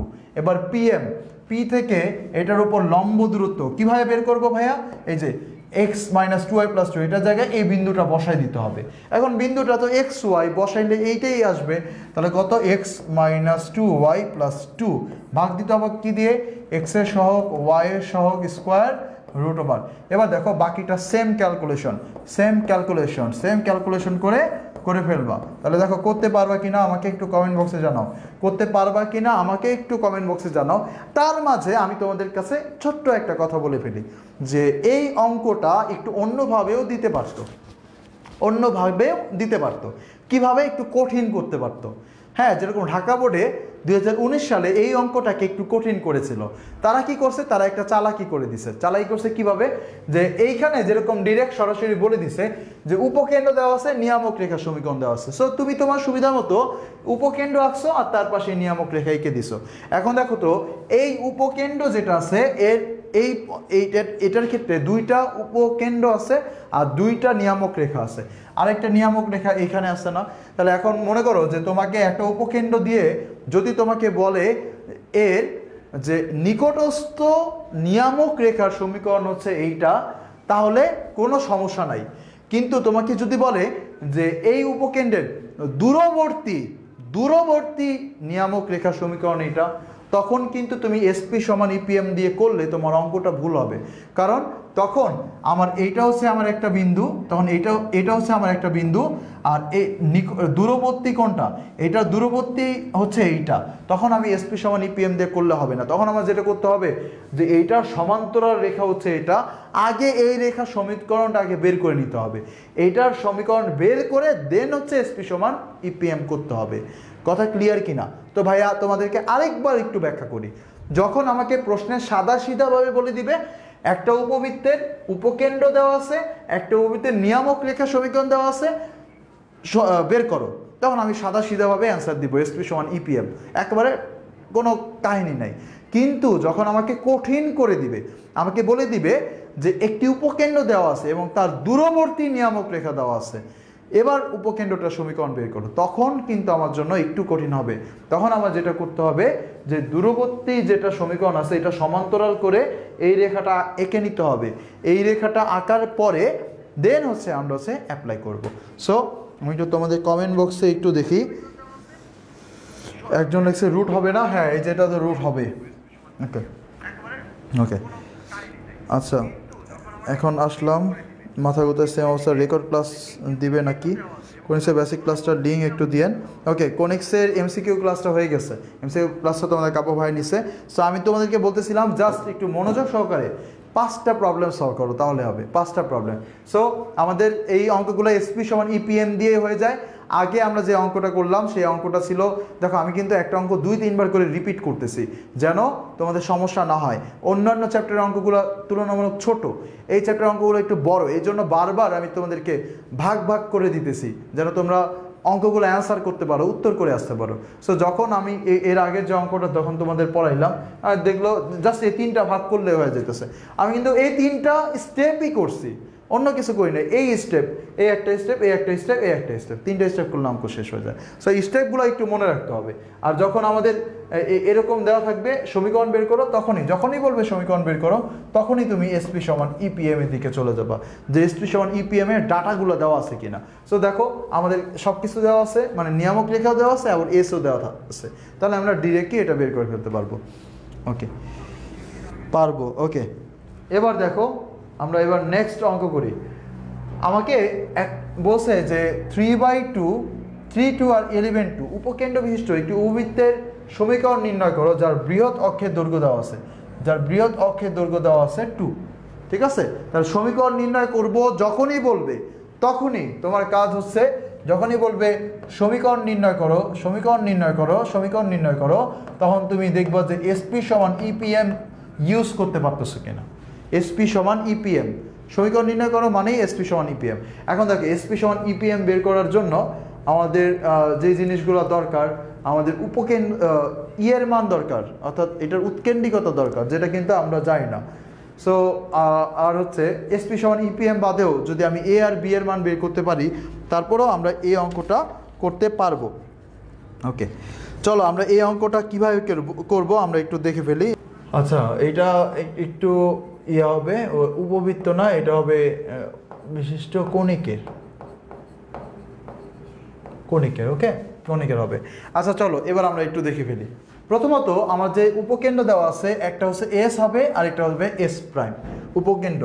তাহলে যখনই আমার এইখানে নির্দিষ্ট করে বলে দিবে না যে এটা উপবৃত্ত নাকি অধিবৃত্ত, প্রথমেই আমার যেটা কাজ এটা উপবৃত্ত নাকি অধিবৃত্ত এটা পর্যবেক্ষণ করা। তাহলে এটা কীভাবে পর্যবেক্ষণ করব, দেখো আমরা একটা ট্রিক্সের মাধ্যমে পর্যবেক্ষণ করতে পারি। সেটা হচ্ছে যে উপকেন্দ্র দ্বয়ের দূরত্ব আমরা বের করব, উপকেন্দ্র দ্বয়ের দূরত্ব আমরা বের করব। দেখো উপকেন্দ্র দ্বয়ের দূরত্ব আমরা বের করা ট্রাই করি। দেখো এইটা থেকে এটা দূরত্ব কীভাবে বের করে, ভুজদ্বয়ের অন্ত স্কয়ার কোটিদ্বয়ের অন্ত স্কয়ার √, তাহলে 11 - 3 স্কোয়ার আর এখানে হচ্ছে 2 - 2 স্কোয়ার দেন হচ্ছে √। তাহলে দেখো এখান থেকে কত আসবে, 2 - 2 মানে 0, এটা বাদ। 11 থেকে 3 বাদ দিলে কত হয়, 8 হয়। 8কে স্কোয়ার করে রুট করলে আবার 8ই হবে। এবার একটু ভালো করে চিত্রটা বোঝার চেষ্টা করো। এই যে আমরা যখন এইটা এরকম একটা পড়ছিলাম, দেখো এরকম আমরা পড়ছিলাম, তাহলে এইখানে এটা একটা চিত্র, আর আরেকটা একটু ভালো করে খেয়াল করে দেখো, এটা ছিল আমাদের কি অধিবৃত্ত, আর উপরেরটা কি উপবৃত্ত। এখন দেখো এই উপবৃত্তের ক্ষেত্রে উপকেন্দ্রগুলো কই থাকে, এই যে এইখানে থাকে একটা আর এইখানে থাকে একটা। আর এইটার ক্ষেত্রে উপকেন্দ্রগুলো কই থাকে, এইখানে থাকে একটা আর এইখানে থাকে একটা, এখানে থাকে এস আর এখানে থাকে কি এস প্রাইম। আচ্ছা এবার আবার একটু ভালো করে খেয়াল করে দেখো, বলছে বৃহৎ অক্ষের দৈর্ঘ্য। তাহলে এইটার জন্য বৃহৎ অক্ষ কোনটা, এই যে এইটা হচ্ছে কি আমার বৃহৎ অক্ষ। তাহলে আমরা একটু ভালো করে খেয়াল করে যদি দেখি তাহলে বুঝতে পারবো যে উপবৃত্তের জন্য উপকেন্দ্র দ্বয়ের দূরত্ব থেকে, উপকেন্দ্র দ্বয়ের যে দূরত্ব এটা হচ্ছে এতটুকু, উপকেন্দ্র দ্বয়ের দূরত্ব হচ্ছে এতটুকু। তো উপবৃত্তের জন্য বৃহৎ অক্ষের দৈর্ঘ্যের সূত্রটাও কি আমার 2a। তাহলে আমরা যদি দেখি উপবৃত্তের ক্ষেত্রে, তাহলে উপকেন্দ্রদ্বয়ের দূরত্ব থেকে এই 2a এর দৈর্ঘ্যটা কি বড়, 2a এর দৈর্ঘ্যটা বড়। কারণ কি 2a কতটুক ভাইয়া, 2a হচ্ছে এই যে এতটুক, এটা হচ্ছে a আর এটা হচ্ছে a, তাহলে কত 2a, তাহলে 2a কিন্তু বড়, আর যে উপকেন্দ্রদ্বয়ের যে দূরত্ব এই দূরত্ব কি ছোট। কার জন্য, এই যে উপবৃত্তের জন্য। আর এইখানে যদি আমরা একটু দেখি, এই যে এইখান থেকে এতটুকু হচ্ছে a আর এইখান থেকে এতটুকু হচ্ছে a, 2a, আর এইখান থেকে এই যে এই পর্যন্ত এইগুলো হচ্ছে কি আমার এস এস প্রাইম। তাহলে যখন আমরা অধিবৃত্ত হবে, অধিবৃত্তের জন্য আমরা দেখতে পাই, অধিবৃত্তের জন্য এস এস প্রাইমের মানটা 2a থেকে বড়, এস এস প্রাইমের মানটা 2a থেকে বড়। তাহলে আমরা দেখলাম যে উপকেন্দ্রদ্বয়ের দূরত্ব অর্থাৎ এস এস প্রাইমের মান হচ্ছে 8, আর 2a এর দৈর্ঘ্য হচ্ছে আমার কত, বৃহৎ অক্ষের দৈর্ঘ্য হচ্ছে 2। তাহলে আমরা এখান থেকে ক্লিয়ার বুঝতে পারতেছি যে এস এস প্রাইমটা বড়, আর এস এস প্রাইমটা বড় মানে হচ্ছে কি অধিবৃত্ত। তাহলে যেহেতু এস এস প্রাইমটা 2a থেকে বড়, তাই এটি হচ্ছে একটি অধিবৃত্ত, এটা প্রমাণিত হয়ে গেল যে এটি একটি অধিবৃত্ত। এখন দেখো তাহলে এটা সমীকরণটা কি হবে, এটা সমীকরণটা হবে ওই যে এরকম কিছু x square by A square minus Y square by B square is equal to 1 হবে, এটা সমীকরণ। তাহলে এইটা হচ্ছে সমীকরণ। আচ্ছা ভালো কথা, সমীকরণ হইল। তাহলে আমার কোনটা হবে, এইটা অনুযায়ী হবে না। তাহলে আমরা প্রথম কাজ হচ্ছে আমরা এটা ধরে ফেললাম যে আমার অধিবৃত্তটা কোনটা। আচ্ছা এবার হচ্ছে আমার পরবর্তী কাজ করতে হবে। তাহলে দেখো পরবর্তী কাজটা আমি আরেকটা এক্সট্রা পেজের ভিতরে করি, দেখো পরবর্তী কাজ। এবার দেখো আমরা জানি যে এটা একটা অধিবৃত্ত, সো অধিবৃত্তটা আমরা একটু এঁকে ফেললাম, এটা হচ্ছে আমাদের অধিবৃত্তটা। এখন দেখো অধিবৃত্তের ক্ষেত্রে কি কি দেওয়া আছে, এস আর এস প্রাইম দেওয়া আছে। এস আর এস প্রাইম কি কি দেওয়া ছিল, 3 2 আর 11 2। ওকে, এই বিন্দুটা হচ্ছে 3 2 আর এই বিন্দুটা হচ্ছে 11, 2। এখন দেখো আমরা প্রথমে বের করতে হবে কি কেন্দ্র, প্রথমে আমার বের করতে হবে যে অধিবৃত্তের কেন্দ্র, প্রথমে আমার বের করতে হবে অধিবৃত্তের কেন্দ্র কত। কেন্দ্র কিভাবে বের করব, কেন্দ্র হচ্ছে এই যে এই দুইটার মধ্যবিন্দু। সো মধ্যবিন্দুটা বের করলে হয়ে যাচ্ছে, তাহলে মধ্যবিন্দু বের করে ফেলি, 11 প্লাস 3 ভাগ 2 আর ওইখানে হচ্ছে 2 প্লাস 2 ভাগ 2। তাহলে আমরা এখান থেকে পাবো হচ্ছে কত, 11 প্লাস 3 মানে হচ্ছে 14, মানে 7 আর 2, তাহলে 7,2, তাহলে 7,2। তাহলে কি আমরা বলতে পারি, সুতরাং অধিবৃত্তটা কি হবে, অধিবৃত্তটি হবে এক্স মাইনাস, দেখো কেন্দ্র থেকে আমার কি করতে হবে, এক্স থেকে কেন্দ্রের ভুজ বাদ দিতে হবে, তারপর দিতে হবে স্কোয়ার ভাগ হচ্ছে এ স্কোয়ার। এবার এক্স থেকে কেন্দ্রের কোটি বাদ, ওয়াই থেকে কেন্দ্রের কোটি বাদ দিতে হবে, বাদ দিতে হবে কত, B square is equal to 1। তাহলে আমরা আরও একটু আগায় গেলাম। এবার আরও একটা জিনিস লাগবে, সেটা হচ্ছে এ স্কোয়ারের মান কত, বি স্কোয়ারের মান কত। এবার দেখো তো ভাইরা, আমরা এইখান থেকে দেখতে পাচ্ছি যে বৃহৎ অক্ষের দৈর্ঘ্য 2 এর মান দেওয়া আছে 2, তাহলে এখান থেকেই তো আমরা বলতে পারি যে এ এর মান কত হবে 1। তাহলে এর মানটাও কিন্তু আমার কমপ্লিটলি বের হয়ে গেল। তাহলে এখন আমার আরেকটা জিনিস লাগবে, সেটা কি, আমার সেটা লাগবে হচ্ছে ই এর মান। হ্যাঁ, আরেকটা জিনিস লাগবে, সেই জিনিসটা কি, সেটা হচ্ছে আমাদের বি এর মান। এখন দেখো বি এর মান আবার কীভাবে বের করব, দেখো বি এর মান বের করার জন্য আমাদের মনে করতে হবে ওই যে আমরা যে সূত্রগুলো শিখছিলাম, উপকেন্দ্রদ্বয়ের দূরত্বের সূত্র মনে আছে, উপকেন্দ্রদ্বয়ের দূরত্ব, ওই যে আমরা পরাবৃত্তের জন্য শিখছিলাম উপকেন্দ্রদ্বয়ের দূরত্ব সূত্র ছিল 2AE, উপকেন্দ্রদ্বয়ের দূরত্ব সূত্র ছিল 2AE। তাহলে দেখো উপকেন্দ্রদ্বয়ের যে দূরত্ব, এই দূরত্বটা কত, এই দূরত্বটা হচ্ছে 8, আমরা একটু আগে কেবলমাত্র কিন্তু বের করলাম। তাহলে দেখো আমরা এখান থেকে লিখতে পারি যে 2 ইন্টু এ এর মান কত, 1 into A is equal to হচ্ছে 8, তার মানে ই ইজ ইকুয়াল টু কত হবে, ইজ ইকুয়াল টু 4 হবে, 2 দিয়ে যখন ভাগ যাবে।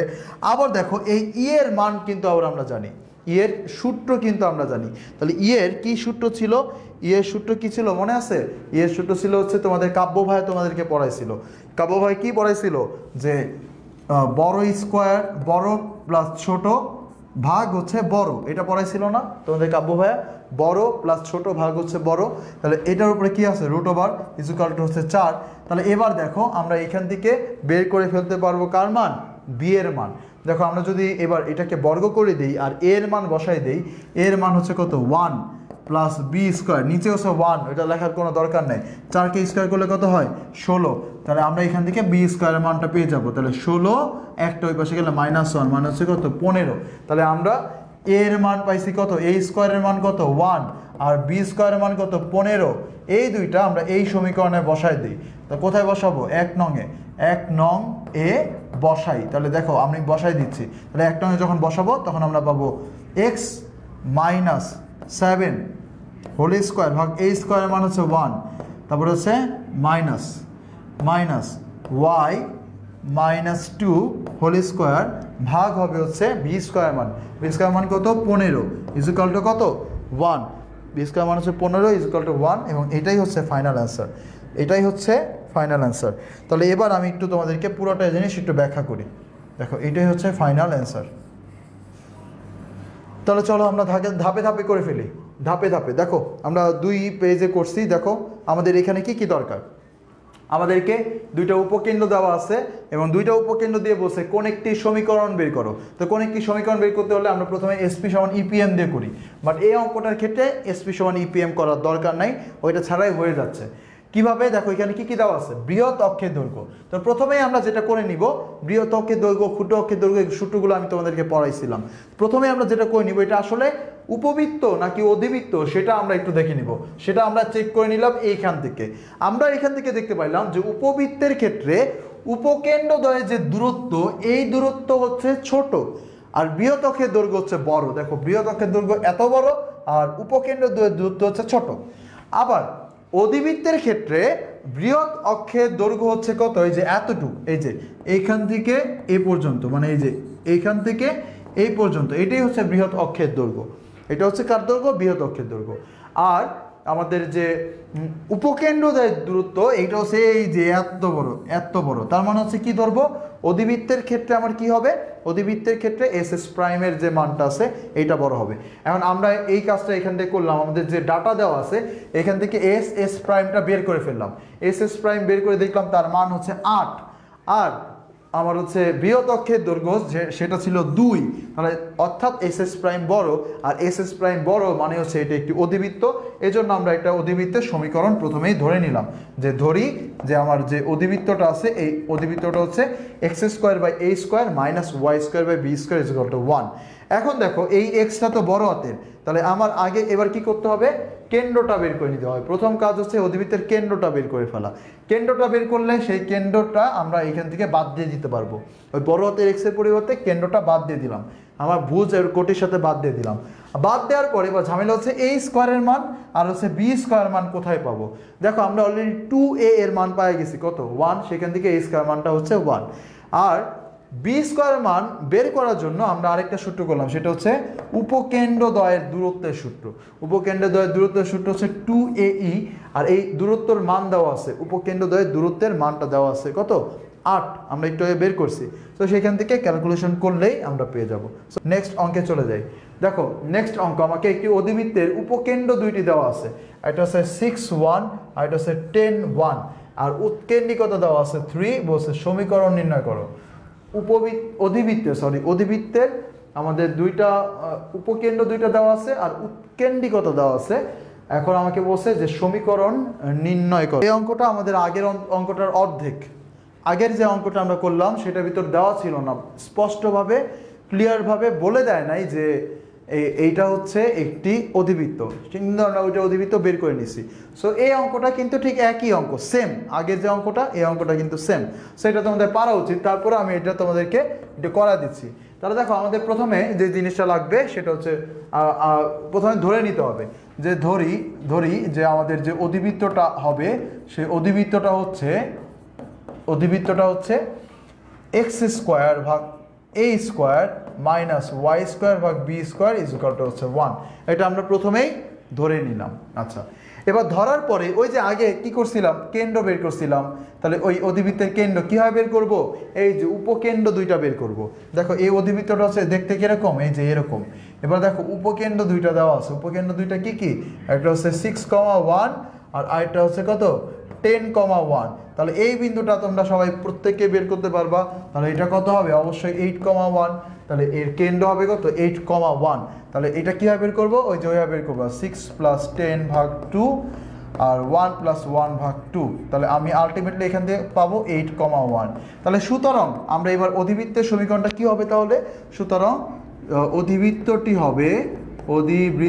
হবে কেন্দ্র হবে আমার এক্সের জায়গায় আমরা লিখবো x - 8 হোল স্কোয়ার ভাগ a স্কোয়ার, মাইনাস y জায়গায় লিখবো y - 1 হোল স্কোয়ার ভাগ b স্কোয়ার = 1। আচ্ছা, এতটুকু হইলো। এবার আমাদের কাজ হচ্ছে কি?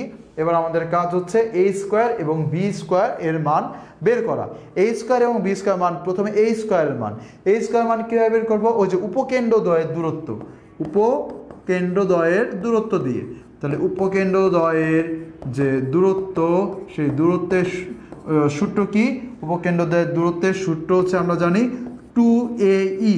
আর উপকেন্দ্র দুইটার দূরত্ব আমরা বের করতে পারি না ভুজদ্বয়ের অন্তঃস্কয়ার প্লাস কোটিদ্বয়ের অন্তঃস্কয়ার থেকে। তাহলে কত? 10 - 6 আবার হচ্ছে 1 - 1 স্কোয়ার √। তাহলে এইখান থেকে আমরা কত পাবো? 4 পাবো। তাহলে এটার মান কত? 4। তাহলে দেখো এইখান থেকে কিন্তু আমরা এর মানটা বের করে ফেলতে পারি। তাহলে এর মান কত হবে? এখান থেকে 4 ভাগ 2e, এর মান দেওয়া আছে ওই যে 3। তার মানে আমরা এখান থেকে পাচ্ছি হচ্ছে 4 উপরে আর নিচে হচ্ছে 6। তাহলে কাটাকাটি করলে কত হবে? 2 ভাগ হচ্ছে কত? 3। তাহলে আমরা পেয়ে গেলাম a এর মান। এবার আবার কার মান লাগবে? b এর মান। b এর মান বের করার জন্য আমরা যেটা করতে পারি সেটা হচ্ছে e এর সূত্র করতে পারি। দেখো e এর মান কত দেওয়া আছে? 3। e মানে কত? e মানে হচ্ছে a square plus b square ভাগ a স্কোয়ার √। এর মান কত? 3। তাহলে এবার আমরা বর্গ করে এর মানটা এখানে বসাই দিই। বর্গ করে দিলাম, বর্গ করার পরে এর মান বসাই দিলাম। এর মান কত? 2/3 স্কোয়ার প্লাস b স্কোয়ার। আবার এর মান কত? 2/3 স্কোয়ার = কত? 3। 3 কে স্কোয়ার করলে কত হয়ে যাবে? 9 হয়ে যাবে। তো আলটিমেটলি তোমরা এখান থেকে b স্কোয়ার এর একটা মান ক্যালকুলেশন করে বের করে ফেলতে পারবে প্রত্যেকেই। তা দেখো, যখন তোমরা এখান থেকে b স্কোয়ার মান বের করবা 32/9 অর্থাৎ 4√2/3, এটার মান আছে 4√2 ভাগ হচ্ছে 3। তাহলে ফাইনালি আমার যে অ্যান্সারটা হবে, তাহলে অ্যান্সারটা কি হবে? অ্যান্সারটা হবে x - 8 স্কোয়ার ভাগ হচ্ছে a স্কোয়ার, এর মান কত? 2/3। তাহলে 2/3 স্কোয়ার, আবার মাইনাস y - 1 স্কোয়ার ভাগ হচ্ছে 4√2 হচ্ছে কত? 3 স্কোয়ার = হচ্ছে 1। শেষ। এটাই হচ্ছে ফাইনাল অ্যান্সার। তাহলে দেখো আমার কয়েকটা ধাপ করতে হবে। তাহলে আমরা যদি দুইটা উপকেন্দ্র দেওয়া থাকে আর উৎকেন্দ্রিকতা দেওয়া থাকে, তাহলে আমরা এই অঙ্কগুলো কীভাবে করতে হবে আমরা কিন্তু এখন বুঝে গেলাম। যখনই দেখবা দুইটা উপকেন্দ্র দেওয়া আছে, তখনই তোমার যেটা করতে হবে সেটা হচ্ছে এই জিনিসটাকে নিয়ে আসতে হবে, উপকেন্দ্রদ্বয়ের দূরত্ব। এই সূত্রটা অ্যাপ্লাই করতে হবে। এই সূত্রটা তুমি অ্যাপ্লাই করলে তুমি ডিরেক্ট আমার মান পেয়ে যাবা, এর মান পেয়ে যাবা। আর পরবর্তীতে ইতে বসাইলেই কিন্তু আরেকটা মান পেয়ে যাবা। সো ক্লিয়ার কিনা একটু কমেন্ট বক্সে জানাও।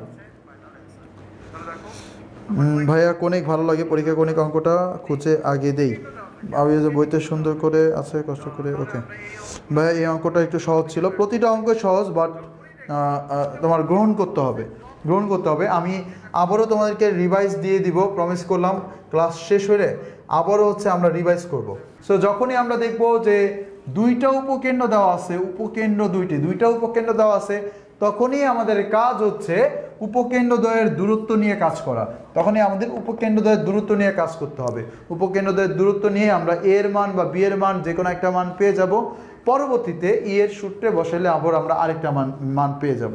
এই দুইটা সূত্র আমরা আমাদের মেইন যে ইকুয়েশন আছে সেখানে বসালেই হয়ে যাবে। আচ্ছা, এবার দেখো পরবর্তী কোশ্চেন। কোনো একটা কনিকের নিয়ামক রেখার সমীকরণ দেওয়া আছে, ভালো কথা। এইটা বলছে এসপি সমান পিএম এর মান দেওয়া আছে 1:3 হলে কনিকের সমীকরণ বের কর। তো দেখো কি কি দেওয়া আছে। আমরা এসপি সমান, আমরা জানি এসপি সমান ইপিএম, এটা আমরা কিন্তু জানি যে কনিকের জন্য এসপি সমান ইপিএম, যে কোনো কনিকের জন্য। এখন কোন কনিক এটা কিন্তু আমাকে দেওয়া নাই। আচ্ছা, এবার দেখো তো, আমরা যদি এখান থেকে এই পিএমটা এইখানে নিয়ে আসি, তার মানে কি পাবো? এটা পেয়ে যাব এসপি বাই পিএম = কত পেয়ে যাব? ই পেয়ে যাব। তো এবার দেখো এই যে এসপি বাই পিএম, এটার মানই দেওয়া আছে 1/3, এটার মান দেওয়া আছে 1/3, তাহলে আমরা কি লিখতে পারি 1/3 লিখতে পারি না? তাহলে এটার মান কত 1/3 হলে হ্যাঁ ওকে। তাহলে দেখো এসপি বাই তাহলে ই এর মান কত পেয়ে গেলাম 1/3। তো আলটিমেটলি আমি আবারও বোঝানোর চেষ্টা করি, আমরা জানি যে কোনো কণিকের জন্য এসপি সমান ইপিএম, এসপি সমান ইপিএম যদি হয় পিএমটাকে আমি এই পাশে নিয়ে নিলাম। এবার দেখো এসপি বাই পিএম এর মান দেওয়া আছে কত 1:3, তার মানে এটাই হচ্ছে কি ই এর মান। তাহলে ই এর মান কত পেয়ে গেলাম 1/3। তাহলে দেখো এইটার প্রশ্নে একটা ডাটা ভুল, একটা ডাটা কম দেওয়া আছে, সেটা হচ্ছে এই কণিকের ফোকাস দেওয়া আছে, ফোকাস হচ্ছে মূল বিন্দুতে, ফোকাস হচ্ছে মূল বিন্দুতে, ঠিক আছে? একটা ডাটা কম দেওয়া ছিল, এটা লিখে দিলাম, ফোকাস হচ্ছে মূল বিন্দুতে। আচ্ছা এবার দেখো, এবার আমরা আমাদের একটা ই এর মান বের হয়ে গেছে, এবার আমরা আমাদের কণিকের সমীকরণ বের করার জন্য এসপি সমান ইপিএমটা অ্যাপ্লাই করব, এসপি সমান ইপিএমটা অ্যাপ্লাই করব। তাহলে দেখো তো এস কি, এস হচ্ছে আমাদের, এস হচ্ছে কি, এস হচ্ছে আমাদের ফোকাস, ফোকাস হচ্ছে আমাদের এস, ফোকাস হচ্ছে এস, এস কত দেওয়া আছে, এস এর স্থানাঙ্ক দেওয়া আছে 0,0। আচ্ছা ফোকাস আমাদের হয়ে গেল 0,0। এবার উপরস্থ যে কোনো একটা বিন্দু হচ্ছে পি, পি এর স্থানাঙ্ক কত XY, আর যে নিয়ামক রেখা আছে সেই নিয়ামক রেখা হচ্ছে আমাদের কি সমীকরণ আমাদের দেওয়া আছে, সেটা হচ্ছে x + y - 2 = 0। তাহলে এই কয়টা ডাটা যদি দেওয়া থাকে তাহলে এবার আমরা অ্যান্সার অ্যাপ্লাই করতে পারি। তাহলে চলো বের করে ফেলি এসপি। তাহলে দেখো এসপি যে এই দুইটা বিন্দু দূরত্ব কত হবে x - 0 whole square y - 0 whole square √= ই, ই এর মান কত এই যে বের করে ফেলছি আগে থেকে 1/3। এবার হচ্ছে পিএম, পিএম কিভাবে বের করে, পি বিন্দু থেকে নিয়ামক রেখার উপরস্থ মানে নিয়ামক রেখার লম্ব দূরত্ব। তাহলে এটা যদি আমি এখানে পাস করাই তাহলে কি কি পাবো x + y - 2 পাবো, আর নিচে x এর স্কোয়ার y এর সহগের স্কোয়ার √= পাবো। তাহলে এবার দেখো, এবার এখান থেকে আমরা নর্মাল ক্যালকুলেশন করলেই কিন্তু অ্যান্সারটা পেয়ে যাচ্ছি, আর কোনো কিছু করতে হবে না। নিচে থাকে কত, নিচে থাকে হচ্ছে এখানে থাকে 3 আর এখানে থাকে √2, 3√2। আর পরবর্তীতে এবার পুরোটাকে আমি বর্গ করে দিব, বর্গ করে ক্যালকুলেশন করব। তাহলে তোমরা এটাকে সেমভাবে ওই যে ক্যালকুলেশন করবা, সেম ক্যালকুলেশন, ক্যালকুলেশন করলেই অ্যান্সার চলে আসবে। একটা পরাবৃত্ত একটা সমীকরণ দেওয়া হয়েছে, বলছে প্রমিত আকারে প্রকাশ করো, প্রকাশ করে উপকেন্দ্রিক লম্বের দৈর্ঘ্য বের করো এবং সমীকরণ নির্ণয় করো। খুবই ইম্পর্টেন্ট একটা জিনিস। এই প্রশ্নটা তোমাদের বিভিন্ন শুধুমাত্র বোর্ড পরীক্ষায় আসে তা না, এটা তোমাদের বিভিন্ন ইউনিভার্সিটি অ্যাডমিশন টেস্টেও আসে, ইঞ্জিনিয়ারিং ইউনিভার্সিটি টেস্টে এটা প্রচুর পরিমাণে আসে। সো প্রথম কাজ হচ্ছে এটাকে আগে মানুষ করা, এটাকে আগে মানুষ করতে হবে, এটাকে নর্মাল যে সমীকরণ সেই সমীকরণ আকারে প্রকাশ করতে হবে, তারপরে সূত্র অ্যাপ্লাই করে এগুলো বের করবো। তাহলে চলো আমরা বের করি, একটু ভালো করে দেখবা যে আমি কিভাবে করতেছি। তোমরা এটাকে আদর্শ সমীকরণে অনেকে প্রকাশ করতে পারো না, তোমাদের 2 মার্কের জন্য এটা আসবে যে আদর্শ সমীকরণে প্রকাশ করো, আর বাকি মার্কের জন্য আমাদের আসবে হচ্ছে বাকি অঙ্কগুলা। ওকে, তাহলে চলো আমরা এবার করি। দেখো আমাদের প্রথম কাজ হচ্ছে x² এবং y² দিকে তাকাবো। এক্স এর স্কোয়ারগুলোকে আমরা এক্সগুলোকে একসাথে করবো, ওয়াইগুলোকে আরেক সাথে করবো, দেন হচ্ছে আমরা a + b² বা a - b² সূত্র অ্যাপ্লাই করবো। তাহলে দেখো আমি এক্সগুলোকে একসাথে করতেছি, কি কি আছে 4x² আর -16x আছে। তাহলে আমি লিখলাম 4x² - 16x, তাহলে ব্র্যাকেট দিয়ে আটকা দিলাম। আর এখানে আমার 5y² আছে আর হচ্ছে 10y আছে, তাহলে আমি -5y², আর এখানে আছে প্লাসের 10y, কিন্তু এখানে একটা মাইনাস আছে যেটা আমি কমন নিব, এই জন্য এটা হয়ে গেল -10y, আর এখানে আছে কত -9 আছে যেটা রয়ে গেল। এবার আমি সূত্র অ্যাপ্লাই করব, বাট সূত্র অ্যাপ্লাই করার আগে তোমার আরেকটা জিনিস চেক করতে হবে যে তুমি যে দুইটা জিনিস নিছো এই দুইটা জিনিসের ভিতর কোনো সংখ্যা কমন যায় কিনা। দেখো এইখানে আমি দেখতে পাচ্ছি 4 কমন যায়, তাহলে আমি এখানে 4 কমন নিয়ে নিলাম। 4 কমন যদি যায় তাহলে থাকে x² - 4x। মনোযোগ সহকারে দেখো আমি কিভাবে সলভ করতেছি, কারণ এই ক্যালকুলেশনটা তোমরা ভুল করো। আর এইখানে যদি আমি 5 থাকে তাহলে আমি এখান থেকে নিব y² - 2y -9 = 0। ওকে, এবার আমাদের ফাইনাল কাজ করতে হবে। দেখো এবার আমরা সূত্র অ্যাপ্লাই করব x² - 4x, এইটাকে আমি যদি সূত্র অ্যাপ্লাই করি x² - 2x × 2 লিখতে পারি, আর এইখানে একটা এক্সট্রা 2² যদি আনি তাহলেই কিন্তু আমি a - b² সূত্র অ্যাপ্লাই করে ফেলতে পারতেছি। এই পাশে আবার সেম কথা, দেখো এই যে y² - 2y, এটাকে y² - 2y × 1, আর একটা এক্সট্রা 1² নিলে কিন্তু হয়ে যাচ্ছে। আর এখানে -9 যেটা আছে ওইটা ওই পাশে গেলে +9 হয়ে যাবে। এখন দেখো ব্যালেন্স করতে হবে, কিভাবে ব্যালেন্স করব, এইখানে যে 2² নিছি এক্সট্রা, তার সাথে আবার 4 গুণ আছে, তাহলে 2 স্কোয়ার মানে 4 গুণ 4 মানে হচ্ছে টোটাল 16 এক্সট্রা নিছে এইখানেও সেই 16 এক্সট্রা নিতে হবে। আবার এইখানে দেখো এইখানে আছে 1 স্কোয়ার মানে 1, এই 1-এর সাথে আবার এই 1-এর সাথে এই 5 গুণে আছে, তার মানে টোটাল 5 বিয়োগ করছি, তার মানে এইখানেও 5 বিয়োগ করতে হবে। এই এক্সট্রা জিনিসটা তোমার ভালো করে নেওয়া শিখতে হবে। তো এই পর্যন্ত নেওয়ার পরে এবার আমরা যেটা করব, এইখানে তাহলে আমি কি পাচ্ছি, এখানে আছে 4 আর এখানে আছে x - 2 হোল স্কোয়ার, আর এইখানে আমরা কি দেখতে পাই, এইখানে হচ্ছে -5 আর এইখানে আমরা হচ্ছে কত y - 1 হোল স্কোয়ার, আর এখানে যদি আমরা যোগ বিয়োগ করি তাহলে আমরা এখানে দেখতে পাই কত 25 থেকে 5 বার, তার মানে হচ্ছে 20। এবার দেখো এই পাশে 1 বানানোর জন্য আমরা কি করব, পুরোটাকে 20 দিয়ে ভাগ দিব, পুরোটাকে 20 দিয়ে ভাগ দিলে আমরা পাবো x - 2 হোল স্কোয়ার ভাগ 20 আর 4 ভাগ হয়ে যাবে 5 মাইনাস y - 1 হোল স্কোয়ার, এটা নিচে হয়ে যাবে কত 4 ইকুয়াল টু হচ্ছে 1। এবার দেখো ভাইয়া এটা দেখতে কার মতো, এটা দেখতে হচ্ছে অনেকটা x square by a square plus y square by b square minus হবে y square by b square equal to 1 এর মতো। তাহলে এটা হচ্ছে কি একটা অধিবৃত্তের সমীকরণ, এটাই হচ্ছে প্রমিত আকারের প্রকাশ। সো আমরা প্রমিত আকারের প্রকাশটা করে ফেললাম। এবার বলছে উপকেন্দ্রিক লম্বের দৈর্ঘ্য বের করতে। তাহলে দেখো তো উপকেন্দ্রিক লম্বের দৈর্ঘ্য, উপকেন্দ্রিক লম্বের দৈর্ঘ্য। তাহলে ভাইয়া আমি কিন্তু তোমাদেরকে এই সূত্রগুলো শিখাইছিলাম। উপকেন্দ্রিক লম্বের দৈর্ঘ্য সূত্র কি ছিল, উপকেন্দ্রিক লম্বের দৈর্ঘ্যের সূত্র ছিল 2 ইন্টু ছোট স্কোয়ার ভাগ বড়। তাহলে 2 ইন্টু ছোট স্কোয়ার, তাহলে ছোট স্কোয়ার কোনটা, এই যে দেখো ছোট স্কোয়ার কোনটা, 5 আর 4-এর ভিতরে 4 কি এমন ছোট, তাহলে মানে এইগুলা আবার এরকম দেখতে। দেখো 5 মানে কত √5 স্কোয়ার আর 4 মানে কত 2 স্কোয়ার।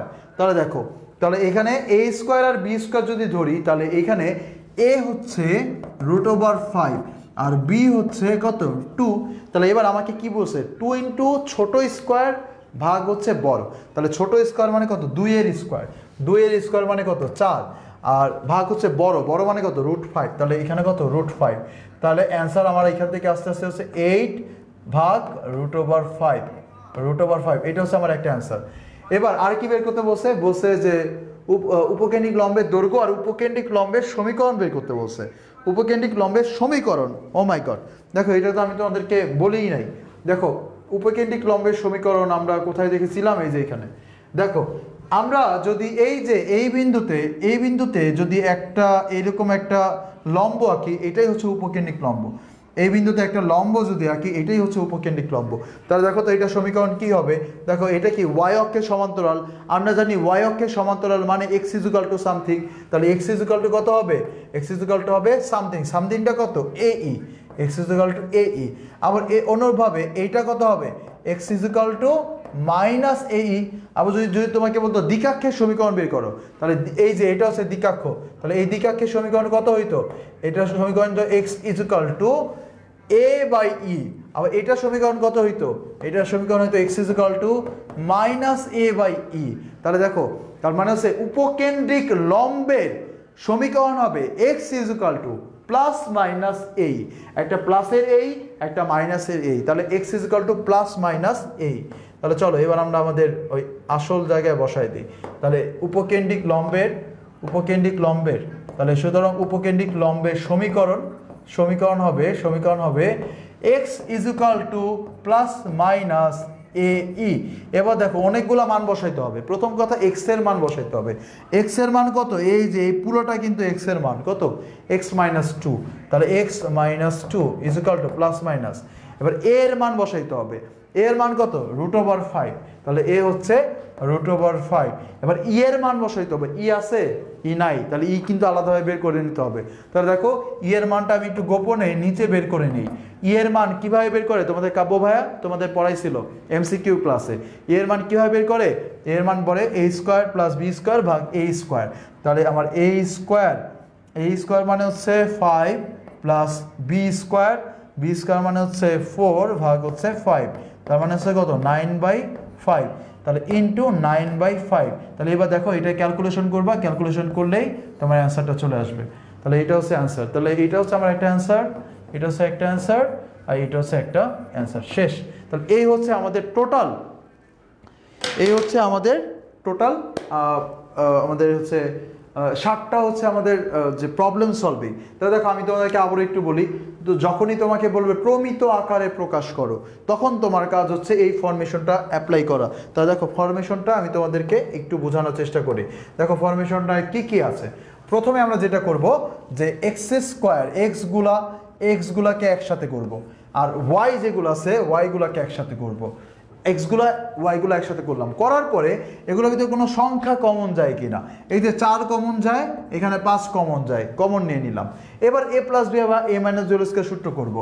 তা দেখো এখান থেকে এ প্লাস বি হোল এ মাইনাস বি হোল স্কয়ার সূত্র অ্যাপ্লাই করলাম, এখান থেকেও আবার হচ্ছে কি আমাদের এ মাইনাস বি হোল স্কয়ার সূত্র করলাম। তো করার ক্ষেত্রে আমি দেখলাম যে এখানে 4 গুণ 4 16 আমি এক্সট্রা নিছি, সেটা এখানেও এক্সট্রা নিয়ে নিলাম। আর এখানে 5 গুণ 1 মানে 5 আমি এক্সট্রা মাইনাস করছি, সো এটা এই পাশেও কি মাইনাস করে দিতে হবে। তো পরবর্তীতে আমার এখান থেকে প্রমিত আকারে প্রকাশ হয়ে গেল।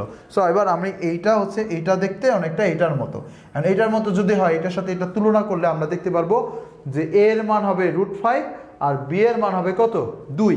আচ্ছা, আর বড় হাতের এক্স এর মান হবে x-2, বড় হাতের ওয়াই এর মান হবে y-1। কারণ আমাকে বলছে যে উপকেন্দ্রিক লম্বের দৈর্ঘ্য বের করো।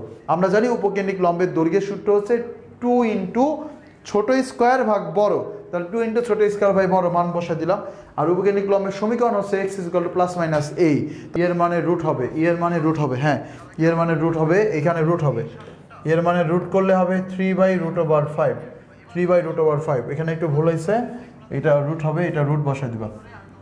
ক্যালকুলেশনগুলো ভুল করবা না, আমি অনেক ক্যালকুলেশন ভুল করি, এটা এখানে এগুলো কাটাকাটি করা যায়, আবার √5 কাটাকাটি করে যায়।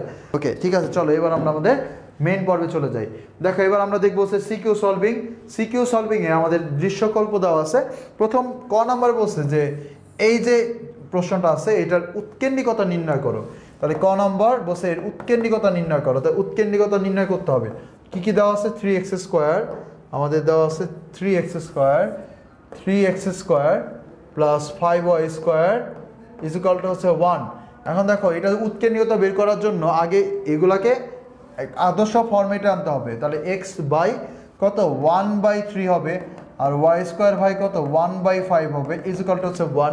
তাহলে এবার দেখো এই যে 1/3 এটাই হচ্ছে কার মান, a² এর মান, আর 1/5 এটা কার মান, b² এর মান।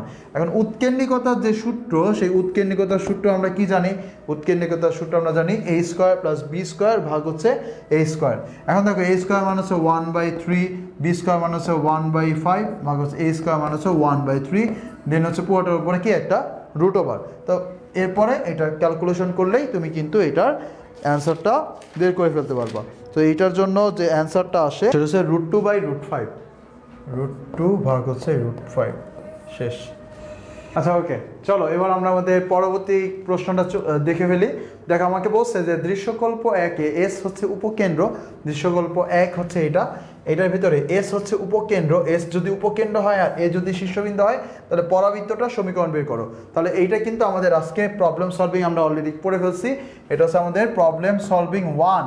দেখো প্রবলেম সলভিং 1, 1 নম্বর প্রবলেম সলভিং কিন্তু আমরা এই অঙ্কটা করে ফেলছি। দেখো যখন আমরা একটা উপকেন্দ্র দেওয়া থাকবে, পরাবৃত্তের আর শীর্ষবিন্দু দেওয়া থাকবে, তখন কিন্তু আমরা খুব সহজেই এই অঙ্কটা করতে পারি। তাহলে দেখো এই অঙ্কটা আমরা কোথায় বলছিলাম জানো, এই অঙ্কটা আমরা কোথায় পড়ছিলাম, MZ M' রেখা না, এটা না, এই যে এটা যে একটা পরাবৃত্তের উপকেন্দ্র আর শীর্ষবিন্দু দেওয়া থাকলে তাহলে সেটা সমীকরণ কীভাবে বের করতে হয়, 3টা স্টেপে বের করতে হয়। শীর্ষবিন্দুকে মধ্যবিন্দু ধরে নিয়ামক রেখার সমীকরণ, নিয়ামকের পাদবিন্দু বের করতে হবে, তারপরে নিয়ামকের সমীকরণ বের করতে হবে, তারপরে SP = PM করতে হবে, শেষ। ওকে, তারপরে দেখো তাহলে প্রবলেম সলভিংয়ের ভিতরে আমাদের ওই অঙ্কটা আছে। এবার দেখো গ নাম্বার প্রশ্নটা, গ নাম্বার আমাকে বলছে যে দৃশ্যকল্প 2 হতে উপবৃত্তের সমীকরণ নির্ণয় করো যার উৎকেন্দ্রিকতা হচ্ছে 1/√2, যার উপকেন্দ্র দেওয়া আছে এবং MZ M হচ্ছে কি তার একটি নিয়ামক রেখা সমীকরণ। দেখো এবার আমি এই অঙ্কটা একটু প্রবলেম আছে, এই অঙ্কটা একটু সমস্যা আছে। আমি তোমাদেরকে বলছিলাম যে যখন আমাকে চিত্র না দিয়ে ডিরেক্ট বলে দিবে যে একটি উপকেন্দ্র দেওয়া আছে, যারা ক্লাসটা করছিলাম 2 নম্বর প্রবলেম সলভিংটা তাদের হয়তো বা স্পষ্ট মনে আছে, আমি বলছিলাম যে এই প্রশ্নটা কঠিন করে ফেলতে পারে। তো কীভাবে কঠিন বলবে, এই যে এখন কঠিন করে ফেলছে। আমাকে যদি নর্মালি বলে দিত যে একটা উপবৃত্তের সমীকরণ, উৎকেন্দ্রিকতা দেওয়া আছে, উপকেন্দ্র দেওয়া আছে, আর নিয়ামক রেখা সমীকরণ দেওয়া আছে। তাহলে আমি এসপি সমান ইপিএম করলেই আমাদের কাজ হয়ে যেত, যেরকমটা আমরা আমাদের ওই অঙ্কটাই করেছিলাম। মনে আছে আমরা একটা অঙ্ক করেছিলাম এসপি সমান ইপিএম দিয়ে কিন্তু করে ফেলছিলাম। এই যে দেখো এই অঙ্কটা আমি তোমাদের বলছিলাম, যখন আমাদেরকে উপকেন্দ্র দেওয়া থাকবে, উৎকেন্দ্রিকতা দেওয়া থাকবে এবং নিয়ামক রেখা সমীকরণ দেওয়া থাকবে, তখন আমরা শুধুমাত্র জাস্ট এসপি সমান ইপিএম করে ফেললেই আমাদের হয়ে যাচ্ছিল, কোনো সমস্যা নাই। কিন্তু আমি বলছি আমার সমস্যা হচ্ছে যখন আমাকে এই যে উপকেন্দ্রতা দেওয়া থাকবে আর এই নিয়ামক রেখা না দিয়ে এই নিয়ামক রেখা দিয়ে দিবে, তখন আমরা এসপি সমান ইপিএম করতে পারবো না। কারণ আমার কী করতে হবে, আগে এইটারটা বের করে নিতে হবে, এটা সমীকরণ বের করে নিয়ে তারপরে এসপি সমান ইপিএম করতে হবে। এখন দেখো আমাকে এবার কিন্তু ওই কাজটাই এখানে দিয়ে দিছে। সো এটা নিয়ে বেশি প্যারা নেওয়ার কোনো দরকার নাই, তো সহজে আমরা এটা করতে পারবো। একটু ঠান্ডা মাথায় একটু দেখতে থাকো। সো এখন আমাদের কি কাজ, আমাদের কাজ হচ্ছে প্রথমে যে এই রেখাটা সমীকরণ বের করে ফেলা। এই রেখাটা সমীকরণ বের করে দেন হচ্ছে আমরা এসপি সমান ইপিএমটা করব। এই রেখা সমীকরণ বের করে দেন হচ্ছে আমরা এসপি সমান ইপিএমটা করব।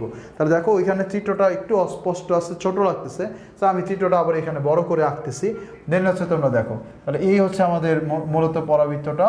এখন সমস্যা হচ্ছে এই যে উপবৃত্তটা, এখন সমস্যা হচ্ছে আমাদেরকে এই যে এইটার মান দেওয়া আছে এস, এই এস এর মান দেওয়া আছে 2,-1, আর এই যে এইটা দেওয়া আছে, এইটা দেওয়া আছে x-2y, এটার মান দেওয়া আছে x-2y + 2 = 0। বাট আমার সূত্র অ্যাপ্লাই করতে হবে এইটার সাথে, এবং এইটার সাথে আমরা হচ্ছে আমাদের যে এসপি সমান পিএম এইটা আমরা করতে পারবো, এসপি সমান পিএম এটা করতে পারবো। বাট এটার সাথে করতে পারবো না, এটার সাথে করতে পারবো না, কারণ হচ্ছে আমার যে পাশে উপকেন্দ্র আছে সেই পাশের নিয়ামক রেখার সময় সেই পাশের নিয়ামক রেখার সাথেই আসলে মূলত এটা করা যায়, আদারওয়াইজ করা যায় না। তাহলে এখন দেখো, তাহলে আমরা কি করব, তাহলে এটা আমাকে কয়েকটা ধাপে করতে হবে। আমি প্রথমে তোমাদেরকে অঙ্কটা করাই, দেন হচ্ছে আমি তোমাদেরকে ধাপগুলো বুঝাই দেব। প্রথম কথা হচ্ছে আমরা এইখান থেকে এই বিন্দু থেকে এই রেখার যে লম্ব দূরত্ব, এই লম্ব দূরত্ব বের করে ফেলতে পারি। এখন দেখো এখানে মান বলা আছে যে এটা হচ্ছে এম, এটা হচ্ছে জেড, আর এটা হচ্ছে এম প্রাইম।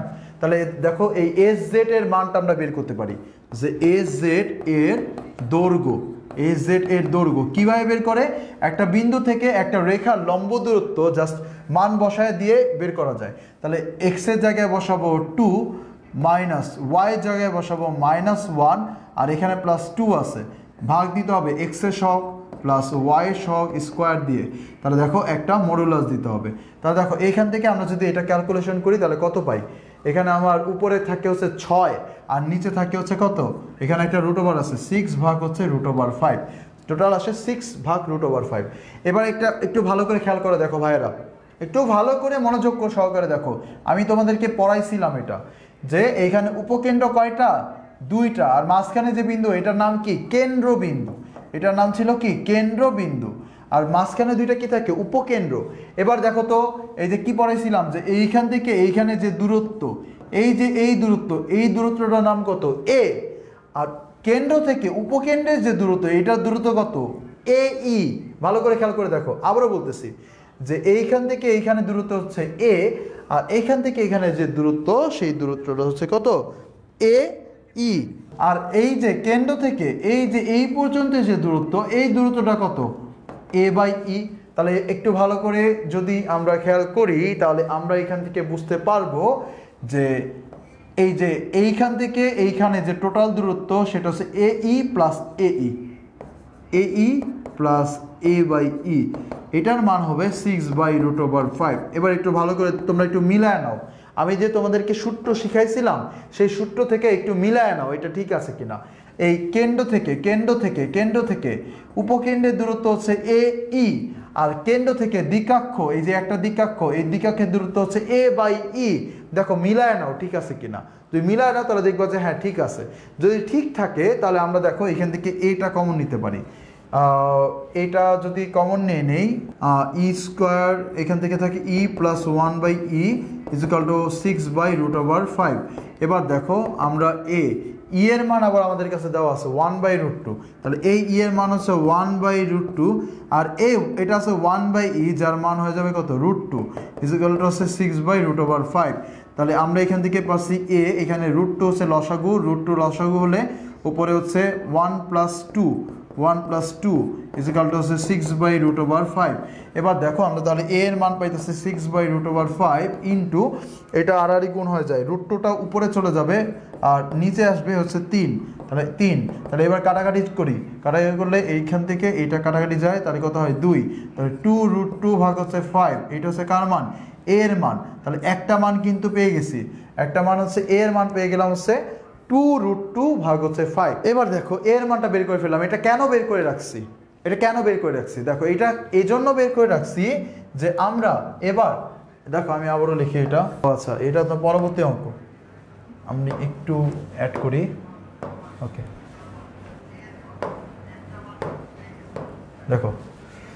দেখো আমাদের কাছে চিত্রটা আবার আমি এখানে আঁকি। এটা ছিল আমাদের চিত্র, এই চিত্রের ভেতরে আমাদের কাছে এই বিন্দুটা দেওয়া ছিল এস ছিল আমাদের কত 2, -1, এ ছিল 2, এখানে একটা আর এখানে একটা। ওকে দেখো আমরা সূত্র অ্যাপ্লাই করতে চাই। সূত্রটা কি? সূত্রটা হচ্ছে এটা, সূত্রটা হচ্ছে SP = PM। এখন দেখো PM কিন্তু এই রেখাটার নাম দিছে আবার N, Z প্রাইম আর হচ্ছে N প্রাইম এরকম। সো আমরা PN করলেই হবে, সবসময় PM করি, এখন PM করলেই হবে। এখন দেখো আমাদের যে মেইন যে সূত্রটা আমরা যে অ্যান্সার যদি বের করতে চাই, আমাদের সূত্র কি করতে হবে? SP = EPM করতে হবে, বাট এইখানে আমার করতে হবে PN, যেহেতু আমার N আছে। এখন দেখো এই SP = EPN যদি করতে চাই তা আমার কি লাগবে? S লাগবে, S দেওয়া আছে। P লাগবে, P হচ্ছে কত x, y। তাহলে আমরা এখান থেকে লিখতে পারবো x - 2 whole square plus y -1 whole square is equal to E into PN. ই এর মানও দেওয়া আছে, ই এর মান কত? ই এর মান হচ্ছে 1/√2, এর মান হচ্ছে 1/√2 ইন্টু পিএন। এখন দেখো তো ভাইয়া কি দেওয়া নাই, সেটা হচ্ছে এই রেখার সমীকরণ দেওয়া নাই। এই রেখার সমীকরণ যদি আমি সামহাও বের করতে পারি তাহলেই কিন্তু এই রেখার সমীকরণ যদি আমি বের করতে পারি তাহলেই কিন্তু আমি কি করতে পারবো, তাহলে কিন্তু আমি এইখানে অ্যাপ্লাই করতে পারবো। তাহলে চলো আগে আমরা এই রেখাটার সমীকরণটা বের করে আনি। এই রেখাটার সমীকরণ আমরা বের করে ফেলি। এখন দেখো তো এই রেখাটার নাম কি? NZN' রেখা। তাহলে এই NZN' এর সমীকরণ কি হবে? NZN' এর সমীকরণ হবে এই যে এই রেখাটা সমান্তরাল। তাহলে সমান্তরাল সরলরেখার ক্ষেত্রে আমরা জানি যে শুধুমাত্র ধ্রুবক পদের চেঞ্জ থাকে। এখন দেখো তো ওই রেখাটা কত? x - 2y + 2। তাহলে এই রেখাটার সমীকরণ হবে x - 2y + k is equal to 0 হবে। কারণ কি? কারণ এই রেখাটার সমীকরণ দেওয়া আছে, এটা হচ্ছে x - 2y + 2। তাহলে এই রেখাটার সমীকরণ হবে অবশ্যই x - 2y + k। কারণ কি? আমরা কি জানি যে সমান্তরাল রেখার ক্ষেত্রে শুধু ধ্রুবক পদের চেঞ্জ থাকে। এখন এই ধ্রুবক পদের মান আবার কিভাবে বের করব? দেখো ধ্রুবক পদের মান কিভাবে বের করা যায়? এই যে এই বিন্দু থেকে এই রেখার যে দূরত্ব, এটা আমরা বের করতে পারি না।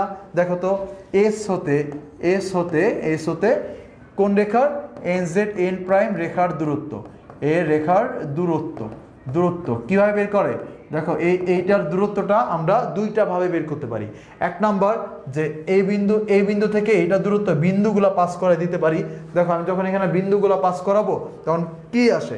x এর জায়গায় বসাবো হচ্ছে 2 -2 ইন্টু y জায়গায় বসাবো হচ্ছে -1 প্লাস হচ্ছে k, নিচে বসাবো x এবং y সহগগুলা নিয়ে প্লাস -2 সহগগুলা নিয়ে √ওভার করে দিলাম ইজ ইকুয়াল টু এস হতে NZN' এর দূরত্ব। এই দূরত্বটা আমরা আরেকভাবে বের করতে পারি। কিভাবে? একটু ভালো করে খেয়াল করে দেখো। এই যে এই দূরত্বের কথা বলছে, তাই তো? দেখো তো এটা যখন সেন্টার ছিল, এটা যদি সেন্টার হয় তাহলে এইখান থেকে এইখানে যে দূরত্ব, এই দূরত্বটা কি? a/e না? a/e। আর এই দূরত্বটা কত? এই দূরত্বটা কত? ae। তাহলে এই SZ' এর দূরত্ব কত হবে? SZ' এর দূরত্ব কত হবে? SZ' এর দূরত্ব হবে a/e - ae। এটা কিন্তু হবে। এটা ভালো করে খেয়াল করে দেখো।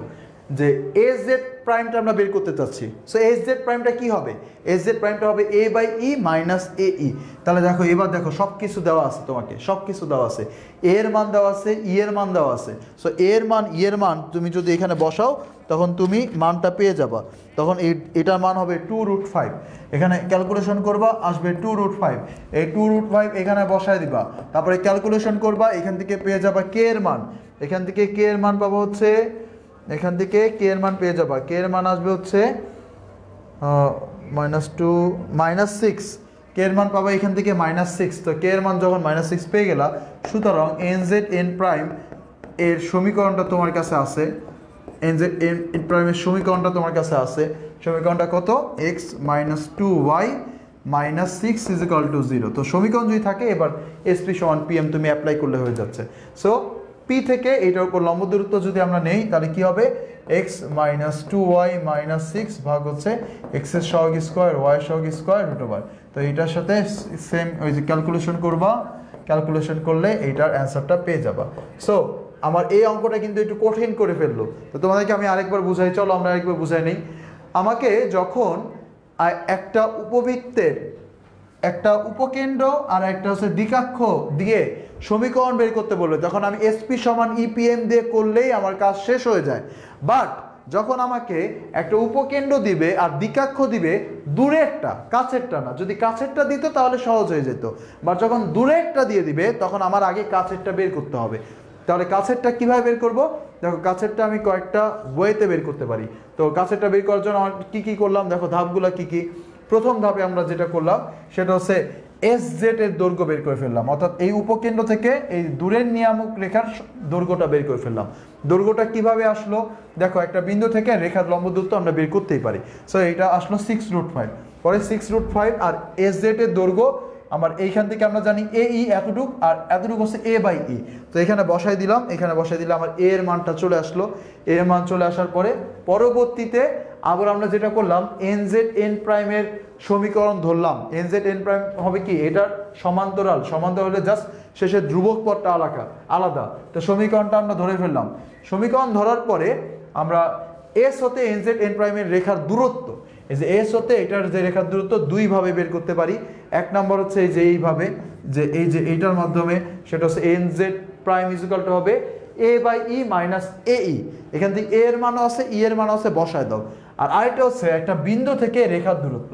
তো বিন্দু থেকে রেখার দূরত্ব, এখান থেকে কে এর মান পেয়ে গেলাম। কে এর মান পেয়ে যাওয়া মানে হচ্ছে এন জেড এন প্রাইমের মান পেয়ে যাবা।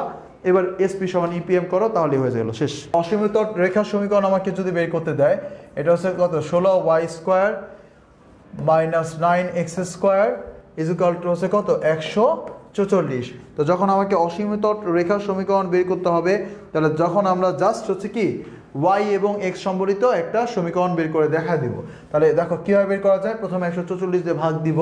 144 দিয়ে ভাগ দিলে y²/9 থাকবে, আর x² ভাগ 16 থাকবে, ইকুয়ালটা হচ্ছে 1। এবার দেখো অসীমত রেখার জন্য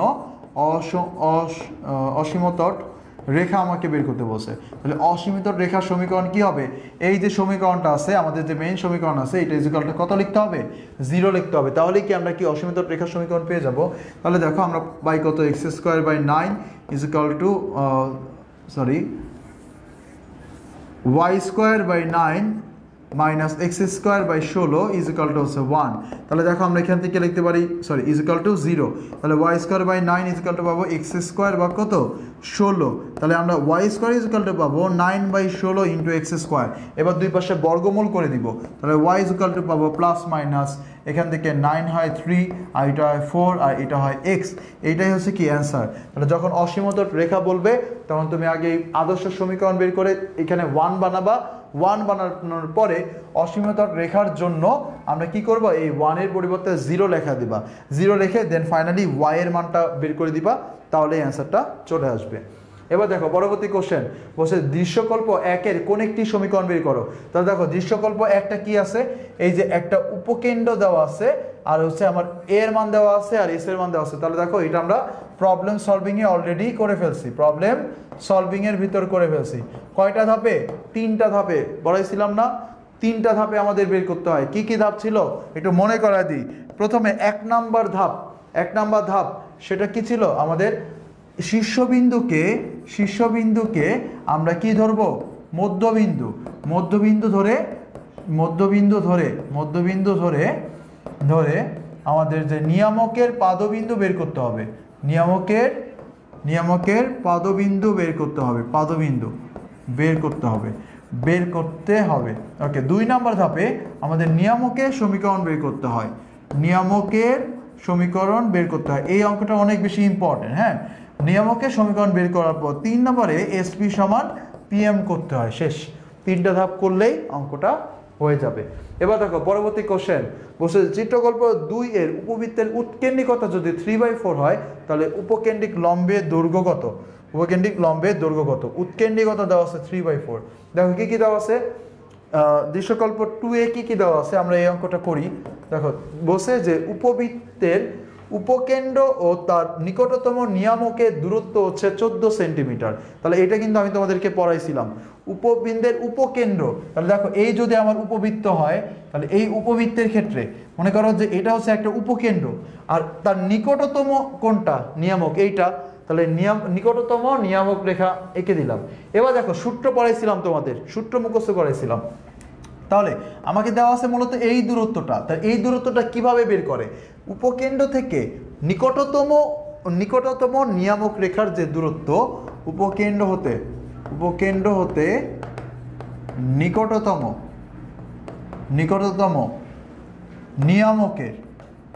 নিয়ামকের দূরত্ব, এই দূরত্বটা দেওয়া আছে। কত দেওয়া আছে? 14 দেওয়া আছে।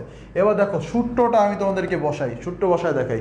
দেখো এইখান থেকে এই এতটুকের দৈর্ঘ্য কি ছিল মনে আছে? a/e ছিল, a/e। আর এইখান থেকে এই যে এতটুকের দৈর্ঘ্য কত ছিল? এই ছিল। তাহলে দেখো এই এতটুকের দূরত্ব তাহলে কত হবে? তাহলে দেখো এই এতটুক তাহলে কত হবে? এতটুকের দৈর্ঘ্য কত হবে? নিশ্চয়ই এই a/e থেকে এই বাদ দিতে হবে। তাহলে a/e থেকে বাদ দিতে হবে ei, এটার মানই দেওয়া আছে 14। এবার দেখো আমরা এবার দেখি আর কি দেওয়া আছে। উৎকেন্দ্রিকতার মান দেওয়া আছে 3/4। তাহলে দেখো আমরা এখান থেকে যদি a এর মানটা কমন নিয়ে নিই তাহলে আমার থাকে 1/e minus e is equal to 14। তাহলে দেখো আমরা এখান থেকে যদি 1/e এর মান বসাই দিই 4/3 আর মাইনাস আছে 3/4 ইজ ইকুয়াল টু কত?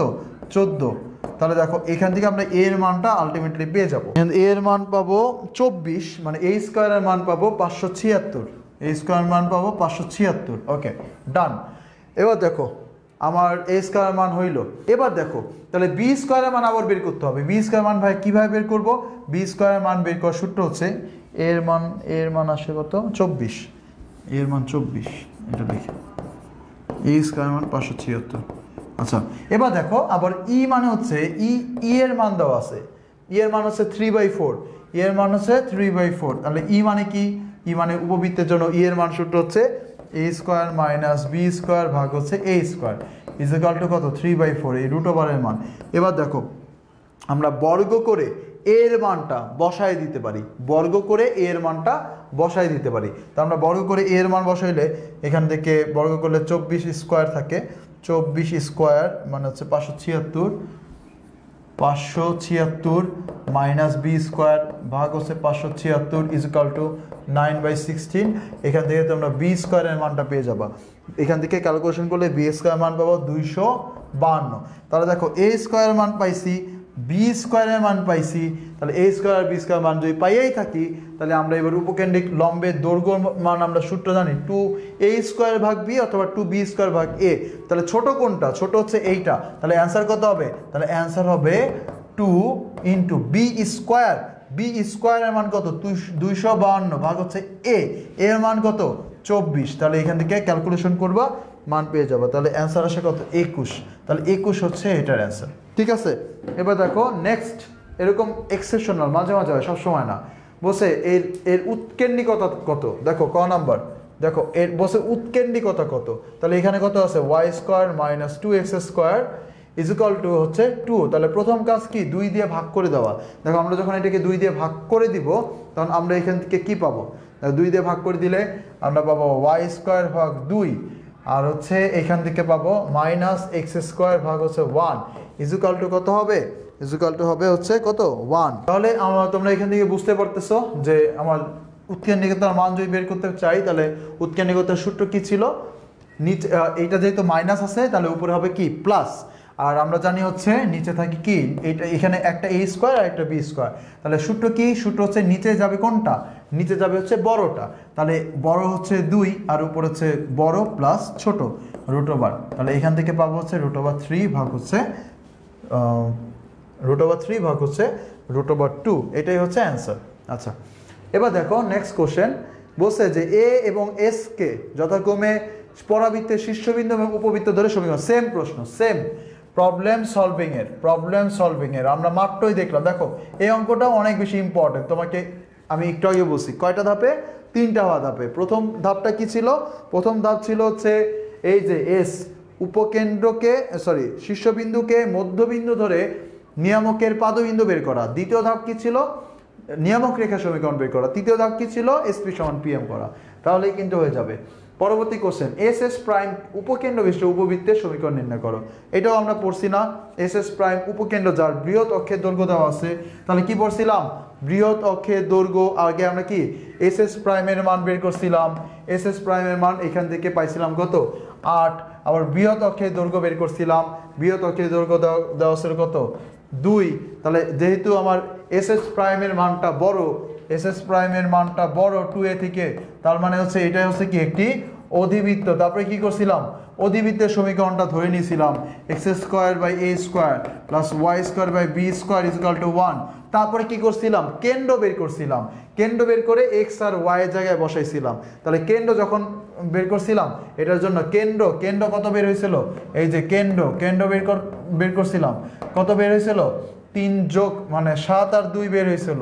7 আর 2 বের করার পরে কোথায় বসাইছিলাম, এখানে বসাইছিলাম। কত হয়েছিল, x - 7 ভাগ হচ্ছে a স্কোয়ার, আর এখানে হচ্ছে অধিবৃত্ত এখানে মাইনাস হচ্ছে y - 2 ভাগ হচ্ছে কত b স্কোয়ার ইকুয়াল টু 1। তারপরে কি করছিলাম মনে আছে, a square R b square মান বের করছিলাম। কিভাবে বের করছিলাম, এই যে আমার উপকেন্দ্রদ্বয়ের যে দূরত্ব, উপকেন্দ্রদ্বয়ের যে দূরত্ব, সেই দূরত্ব এর মান পাইছিলাম 8, আর এইখানে আবার উপকেন্দ্রদ্বয়ের দূরত্ব সূত্র মানে হচ্ছে কত এইটা। তাহলে এইখান থেকে দেখো আমরা কিন্তু উপকেন্দ্রদ্বয় এস এস প্রাইম উপকেন্দ্র বিশিষ্ট সমীকরণের নির্ণয় যার বৃহৎ অক্ষের দৈর্ঘ্য হচ্ছে 2। তাহলে এইখান থেকে কিন্তু আমরা একটা মানটা পেয়ে যাই এখান থেকে এর মান, আচ্ছা এর মান তো দেওয়া নাই। দেখো এই অঙ্কটা তো আমরা অলরেডি করছি, তো এটা প্রবলেম সলভিং এর ভিতরে আছে, সেখান থেকেই তোমরা করে নিবা। প্রবলেম সলভিং এর ভিতরে এই যে 1/√2 এইটা না হয়ে আছে, শুরুর দিকে পড়ছিলাম আমরা mz m প্রাইম, 2টা উপকেন্দ্র দেওয়া ছিল একটা অঙ্কের ভিতরে আমাদের। এই যে দেখো এই অঙ্কটা কিন্তু এই যে এই পর্যন্ত ধরছি, এই পর্যন্ত ধরার পরে পরবর্তীতে এই যে এই পর্যন্ত আমি ডিরেক্ট তোমাদের মুখেই বলে দিছি, কিন্তু পরে উপকেন্দ্রদ্বয়ের যে দূরত্ব এইখানে আমরা কি এর মানটা বসে দিলে এর মানটা 1 আসে। এর মানটা 1 কিভাবে পাইছিলাম, এর মানটা হচ্ছে এর মান বৃহৎ অক্ষের দৈর্ঘ্য দেওয়া আছে 2a, এর মান তো বৃহৎ অক্ষের দৈর্ঘ্য দেওয়া আছে 2a, সেখান থেকে তো এর মানটা বের করা যায়। সো এর মানটা আগে বসাবো, এর মান বসাইলে এর মানটা চলে আসবে, সেইখান থেকে আবার বি এর মান বের করে ফেলবো, তাহলে হয়ে যাবে। এই যে দেখো এইখান থেকে আবার হচ্ছে এই যে এইখান থেকে আমরা এর মান পেয়ে যাব কত 1, এই এর মানটা আবার এখানে বসাই দিলে 2 × 1 × এর মান বের হয়ে যাবে, এখান থেকে এর মান বের হয়ে যাবে। পরে আবার এখান থেকে তোমরা আবার বি এর মানটাও বের করে ফেলতে পারবা, বি এর মানটা বের করবা, তাহলে এ আর বি এর মান এখানে বসাইলে অ্যান্সার চলে আসবে। তো একই অঙ্ক কিন্তু এগুলো দিয়েই গঠিত। দেখো পরবর্তী সৃজনশীল, উপবৃত্তের নিয়ামক রেখার সমীকরণ বের করো। তাহলে দেখো ক নাম্বার বলছে কি উপবৃত্তের নিয়ামক রেখা সমীকরণ, তাহলে এটাকে আগে আদর্শ ফরম্যাটে আনি। 5x² + 4y² আছে 1, তাহলে আমরা এটাকে লিখতে পারি x² / 1/5, আর এটা লিখতে পারি y² ভাগ হচ্ছে 1/4 হচ্ছে কত 1। তাহলে দেখো এইখানে একটা হচ্ছে a স্কোয়ারের মান, এটা হচ্ছে a স্কোয়ারের মান, আর এই যে এখানে এটা হচ্ছে কি কার মান, b স্কোয়ারের মান। আচ্ছা এবার দেখো কার সমীকরণ দিয়েছে, নিয়ামক রেখা সমীকরণ। এখন সমস্যা হইতেছে এতক্ষণ পর্যন্ত আমরা যে সূত্রগুলো পড়ছিলাম সেখানে x এর নিচে যেটা আছে a এর মান ছিল বড়, কিন্তু এখানে হচ্ছে b এর মান বড়, দেখো কেন, দেখো তো 1/5 মানে 0.2 আর 1/4 মানে 0.25, তাহলে বি এর মান কি বড় না? তাহলে তাহলে ভাই কি করতে হবে ভাই, এবার কি করতে হবে? দেখো আগের বারে যখন আমরা সূত্র করছিলাম তখন আমাদের নিয়াম, এটা কি সমীকরণ দিচ্ছে, নিয়ামক রেখার, ওকে। দেখো তখন আমাদের নিয়ামক রেখার সমীকরণ ছিল x = a/e, তাহলে এবার নিয়ামক রেখার সমীকরণ হবে y = b/e। দেখো আমাদের আগের নিয়ামক রেখার সমীকরণ কি ছিল, x = a/e, তাহলে আগে যদি x = a/e থাকে তাহলে এবার হবে y = b/e। জাস্ট এতটুকু পার্থক্য, আর কোনো পার্থক্য না কিন্তু, ঠিক আছে? তাহলে নিয়ামক রেখা, তাহলে নিয়ামক রেখার সমীকরণ, নিয়ামক রেখা হবে নিয়ামক রেখা y, সবগুলো চেঞ্জ। আগে ছিল, দেখো আগেরটা মনে করে দিই, আগেরটা ছিল x = ± a/e, এটা ছিল আমরা নিয়ামক রেখা সমীকরণ জানতাম যখন a এর মান বড়, যেহেতু এখন ঘুরে গেছে তাহলে এবার হবে y = ± b/e, একটু চেঞ্জ হয়ে গেল। তাহলে এবার মান বসাই দিবা, y মানে কত, yটা সিঙ্গেল হয়ে আছে তাহলে শুধু y ± b/e। এখন দেখো b এর মান কত, b এর মান হচ্ছে এই যে এটা হচ্ছে b স্কয়ারের মান, তাহলে b এর মান কত হবে 1/2 হবে, তাহলে এখানে বসাবো 1/2। আবার e এর মান কত, e এর মান কিন্তু এখানে দেওয়া নেই, সো e এর মানটা আগে আমার বের করে নিতে হবে, e এর মানটা বের করে নিতে হবে। e এর মান কিভাবে বের করে, e এর মান বের করার সূত্র হচ্ছে তোমরা জানো, এখানে যদি প্লাস থাকে তাহলে উপরে হচ্ছে কত, বড় মাইনাস ছোট, তাহলে বড় হচ্ছে 1/4 মাইনাস ছোট ভাগ হচ্ছে বড় √, এখান থেকে আগে ই এর মানটা বের করবা, তারপরে এখানে বসাই দিবা, তাহলেই কিন্তু এটা হয়ে যাবে, তাহলে আমি ফাইনালি অ্যান্সারটা পেয়ে যাবো। ওকে, আচ্ছা এবার দেখো নেক্সট কোশ্চেন বলছে দৃশ্যকল্প 1 এর আলোকে, দৃশ্যকল্প 1 এর আলোকে অধিবৃত্তের উপকেন্দ্রের স্থানাঙ্ক বের করো, তারপর হচ্ছে উপকেন্দ্রদের মধ্যবর্তী দূরত্ব বের করো, আর উপকেন্দ্রিক লম্বের দৈর্ঘ্য বের করো। তাহলে দেখো তো এই যে দৃশ্যকল্প 1টা কি আছে, তাহলে আগে এটা আমি যদি সূত্রটা করতে চাই তাহলে আমার প্রথম কাজ হচ্ছে এটাকে আগে আদর্শ ফরম্যাটে আনা, তারপরে সূত্র করতে হবে। আদর্শ ফরম্যাটে না আনলে আমি কখনোই সূত্র করতে পারবো না। তাহলে দেখো আগে আমি এটাকে আদর্শ ফরম্যাটে আনাই, আমরা অলরেডি এরকম একটা তোমাদেরকে পড়াইছিলাম কিন্তু আমি অলরেডি। তাহলে চলো আমাদের আরেকটা প্র্যাকটিস হয়ে যাক। 9y² - 16x² -64x - 54y -127 = 0। তাহলে কি কি করছিলাম, প্রথমে y গুলাকে একসাথে করব, y গুলাকে একসাথে করলাম, তারপর x গুলোকে একসাথে করব, x গুলোকে যদি একসাথে করতে চাই, এই যে y গুলোকে একসাথে করছি, x গুলোকে যদি একসাথে করতে চাই তাহলে আবার কি করতে হবে, মাইনাস কমন নিতে হবে, মাইনাস কমন নিলে এটা প্লাসে 64x হয়ে যাবে, আর বাকি যেটা আছে সব অন্য পাশে পাঠিয়ে দিলাম। এবার দ্বিতীয়ত আমাকে দেখতে হবে যে সংখ্যা কমন যায় কিনা। দেখো এখানে 9 কিন্তু ভাগ যায়, তাহলে 9 কমন নিয়ে নিলাম, তো y² - 6 9 54 মানে 6y মাইনাস এখানে 16 কমন যায়, তাহলে x² + 4x = 127। এবার দেখো সূত্র অ্যাপ্লাই করব, সূত্র অ্যাপ্লাই করতে গেলে -2 × y × 3 আনতে হবে, এক্সট্রা 3² আনলাম, আবার এখানে x² + 2 × x × 2 আনতে হবে, তাহলে এক্সট্রা 2² আনলাম = 127। এবার দেখবো আমি মোট কত এক্সট্রা নিছি, দেখো মোট কত এক্সট্রা, এখানে 3 স্কয়ার করলে 9 9 9 81 এক্সট্রা নিছি, তাহলে 81 এক্সট্রা। আবার এইখানে 2 স্কয়ার করলে 4 4 16 64 এক্সট্রা মাইনাস করছি, তাহলে 64 এক্সট্রা মাইনাস। তাহলে দেখো এখানে তাহলে কত আসতেছে, এখানে আছে 9, এখানে আছে y - 3² আর এখানে আছে 16, আর এখানে আছে x + 2² আর এখানে আমার টোটাল ক্যালকুলেশনটা করতে হবে। তাহলে দেখো আমি যদি এখানে ক্যালকুলেশনটা করি তাহলে কত আসে, তাহলে এখানে আছে আমার 7 আর 1 যোগ করলে হয় 8, তার থেকে বাদ দিতে হবে হচ্ছে 4, তাহলে 4 বাদ দিলে আমার টোটাল থাকবে হচ্ছে 4। ওকে, তাহলে 8 10 থেকে 6 বাদ দিলে কত হয় 4, আর এখানে আছে কত 1, তাহলে 144। এবার 144 দিয়ে পুরোটাকে ভাগ দিয়ে দিব, পুরোটাকে ভাগ দিলে আমি পাবো হচ্ছে y - 3² ভাগ হচ্ছে 16, আর এখান থেকে x + 2² ভাগ হচ্ছে 9 = হচ্ছে 1। তাহলে এইটা হচ্ছে আমাদের আদর্শ সমীকরণ। কারণ এইটা দেখতে কার মতো, এটা দেখতে হচ্ছে y² ভাগ হচ্ছে a² মাইনাস x² ভাগ হচ্ছে b² = 1, এটার মতো দেখতে। এবার দেখো আমরা লাইনে চলা, এটাকে পুরো লাইনে এনে ফেলছি, এবার আমরা সূত্র অ্যাপ্লাই করবো।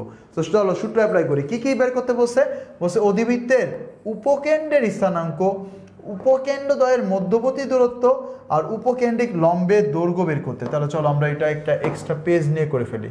তাহলে এবার আমি একটা এক্সট্রা পেজ নিলাম। ওকে, দেখো প্রথমে আমাদের বের করতে হবে উপকেন্দ্রের স্থানাঙ্ক। আমার প্রথমে যেটা বের করতে হবে সেটা হচ্ছে উপকেন্দ্রের স্থানাঙ্ক। আচ্ছা, আমি একটু ওই সমীকরণটাকে একটু লিখি। সমীকরণটা আমাদের যে সমীকরণটা আমরা পাইলাম সেই সমীকরণটা কি? সমীকরণটা হচ্ছে y - 3 whole square by 16 y - 3x + 2 y - 3x + 2 y - 3 আর হচ্ছে x + 2 x + 2 হোল স্কোয়ার ভাগ 9 = 1। দেখো আমি 16 স্কোয়ার, এটাকে 16 স্কোয়ার না লিখে আমি লিখতে পারবো 4 স্কোয়ার, আর এটাকে 3 স্কোয়ার না লিখে এটাকে লিখতে পারবো হচ্ছে 3 স্কোয়ার। ওকে, দেখো এবার আমাদের কাছে এটা হচ্ছে মেন সমীকরণ। এখন দেখো আমাদের যে আদর্শ সমীকরণের সাথে যদি আমি এটাকে তুলনা করি তাহলে আমি কি পাবো? আমি এখান থেকে পাবো x এর ভ্যালু হচ্ছে x + 2, আমি পাবো হচ্ছে, আচ্ছা এইটা তো ছোট হাতের y, সরি ছোট হাতের x, আর y এর ভ্যালু হচ্ছে y - 3, a এর ভ্যালু হচ্ছে এ হচ্ছে x এর নিচে থাকে 3, আর b এর ভ্যালু হচ্ছে 4। ওকে, ডান। এবার দেখো আমি সূত্র অ্যাপ্লাই করব। তাহলে দেখো আমাদের সূত্র কি ছিল? প্রথমত 1 নম্বরে আমাকে কি চাইছে? 1 নম্বরে চাইছে হচ্ছে তাহলে উপকেন্দ্র। তাহলে আমরা জানি যে উপকেন্দ্রের স্থানাঙ্ক হচ্ছে কি ছিল? 0,0। তাহলে 0,0 এটা কার মান? x এর মান 0, আবার এটা কার মান? y এর মান 0। এবার x এর মান কত পাইছি? x + 2 = 0, তাহলে x এর মান -2, শেষ। আবার y = 0, y এর মান কত? y - 3 = 0, তাহলে y এর মান কত? 3। তাহলে অ্যান্সার কত? অ্যান্সার হচ্ছে -2,3। কেউ ভুল করে এই 0 0 অ্যান্সার লিখে দিয়ে এসো না, তাহলে তোমার অ্যান্সার ভুল। কারণ এই যে 0 0 এটা হচ্ছে আমার আদর্শ সমীকরণের জন্য অ্যান্সার, বাট আমার যে সমীকরণটা দিচ্ছে এটা তো আদর্শ না, এটা দেখতে অনেকটা ভংচং আছে। সো এটার জন্য আগে আমার এইটা তুলনা করে বসাই দিতে হবে। এবার দেখো 2 নম্বরে আমাদের আরেকটা জিনিস বের করতে বলছে, সেটা হচ্ছে উপকেন্দ্রদ্বয়ের মধ্যবর্তী দূরত্ব আমাদের বের করতে বলছে। উপকেন্দ্রদ্বয়ের মধ্যবর্তী দূরত্ব, ও সরি আমি এখানে একটা ভুল করছি। উপকেন্দ্র এটা তো শীর্ষবিন্দু বের করে ফেলছি, উপকেন্দ্রের স্থানাঙ্ক তো এটা না। উপকেন্দ্রের স্থানাঙ্ক ছিল 0 আর হচ্ছে প্লাস মাইনাস বিই, সরি এটা আমি ভুল করে ফেলছি। দেখো আমি একটু মনে করে দিই। আমরা যখন পড়ছিলাম এই যে এইরকম একটা পড়ছিলাম, মনে আছে? এরকম যখন পড়ছিলাম তখন আমাদের উপকেন্দ্র কি ছিল? উপকেন্দ্র ছিল একটা ছিল মাইনাসের এই, 0, আর এটা ছিল প্লাসের এই, 0। বাট এখন কিন্তু এটা ছিল কখন? যখন এ বড়, কিন্তু আমাদের এই টার্মটার জন্য কিন্তু বি বড় হইলে তখন কি ঘটে? তখন ঘটনা ঘটে যে উপবৃত্তটা হয় এরকম লম্বা, আর এরকম লম্বা যখন হয় তখন আমার বিন্দুগুলো হচ্ছে এইখানে একটা উপকেন্দ্র, এইখানে একটা উপকেন্দ্র। সো উপকেন্দ্রের এইটার স্থানাঙ্ক হচ্ছে 0, বিই, আর এইটার স্থানাঙ্ক হচ্ছে 0, -বিই। তাহলে টোটালি কত হয়? 0, + বিই।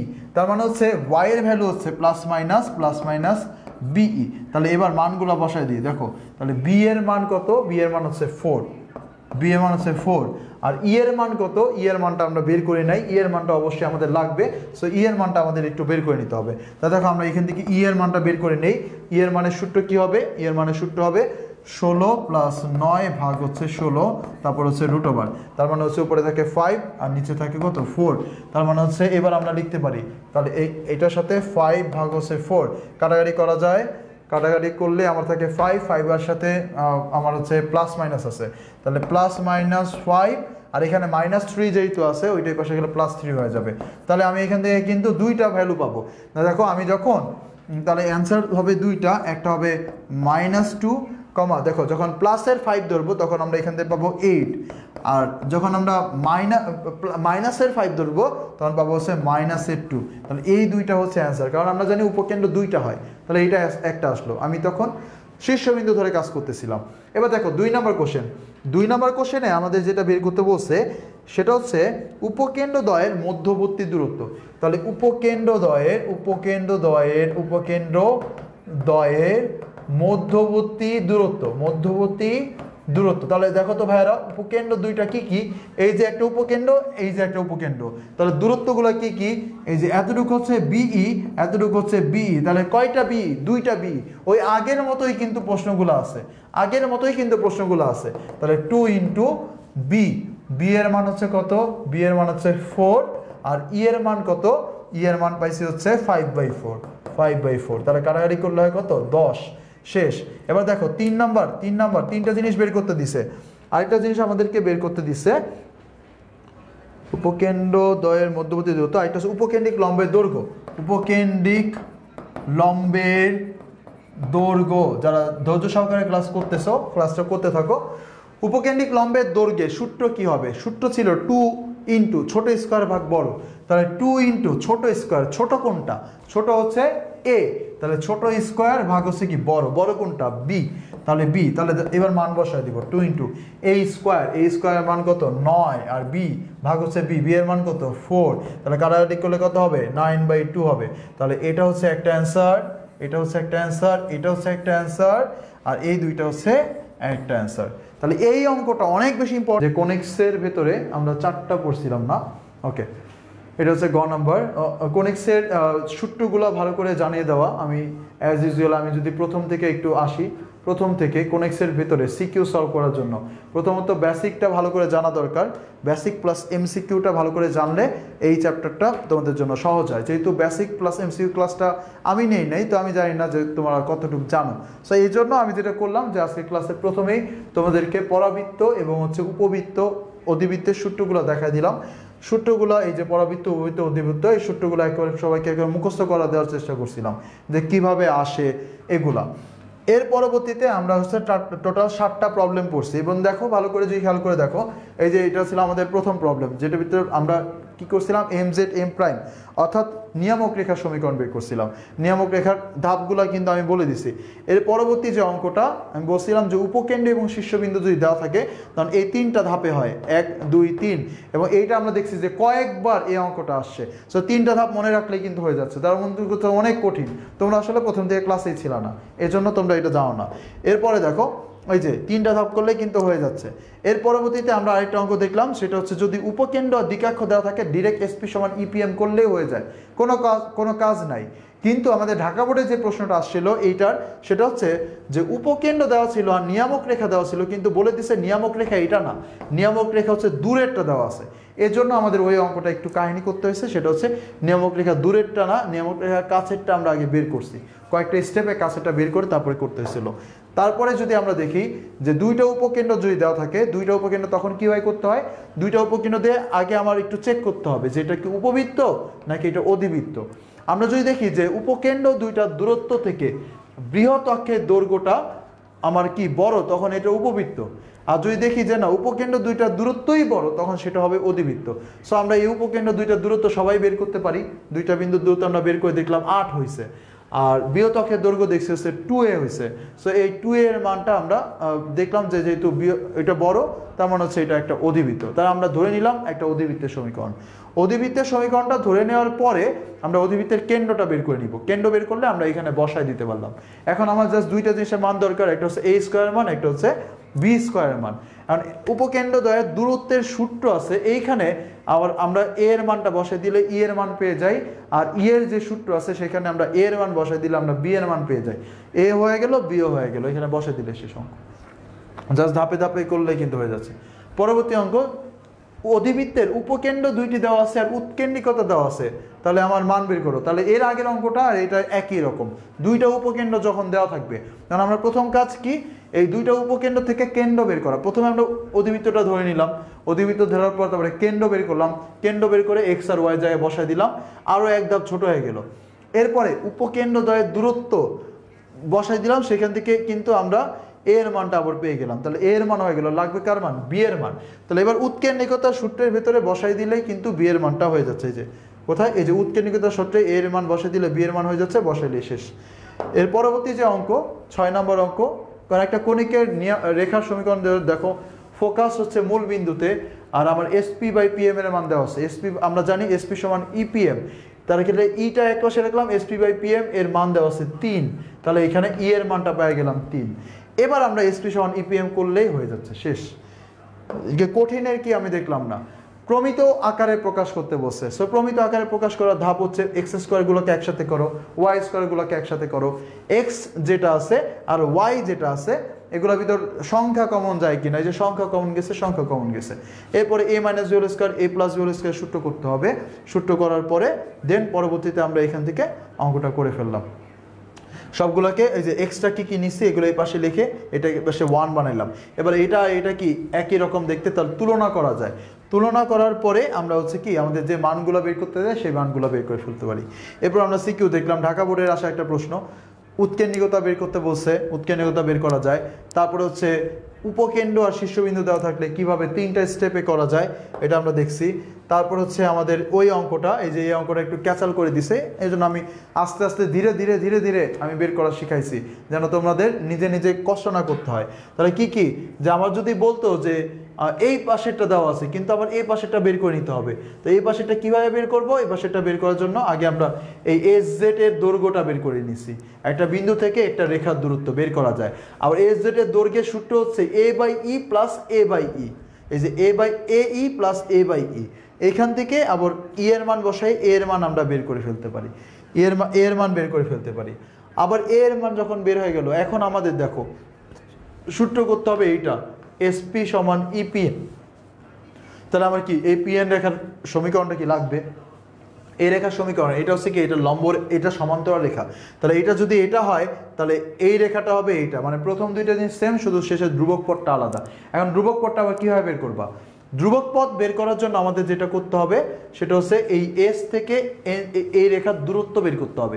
এস থেকে এই রেখার দূরত্ব দুইভাবে বের করা যায়, একটা হচ্ছে বিন্দু থেকে রেখার দূরত্ব, আর আরেকটা হচ্ছে সূত্র দিয়ে যদি বের করি তাহলে কি হবে, এ বাই ই থেকে এই বাদ দিলে এটা পাওয়া যায়। এই যে কোথায় কোথায় বের করছি রেখার দূরত্ব এ বাই, এই যে এইখানে দেখো, এই যে এইখানে এস জেড এর মান হচ্ছে এ বাই ই থেকে এ ই বাদ দিলেই হয়ে যাচ্ছে। তাহলে 2√5 এখানে বসালে কে এর মান চলে আসলো, এ রেখাটা সমীকরণ চলে আসলো, এবার মান বসে দাও তাহলে হয়ে যাচ্ছে।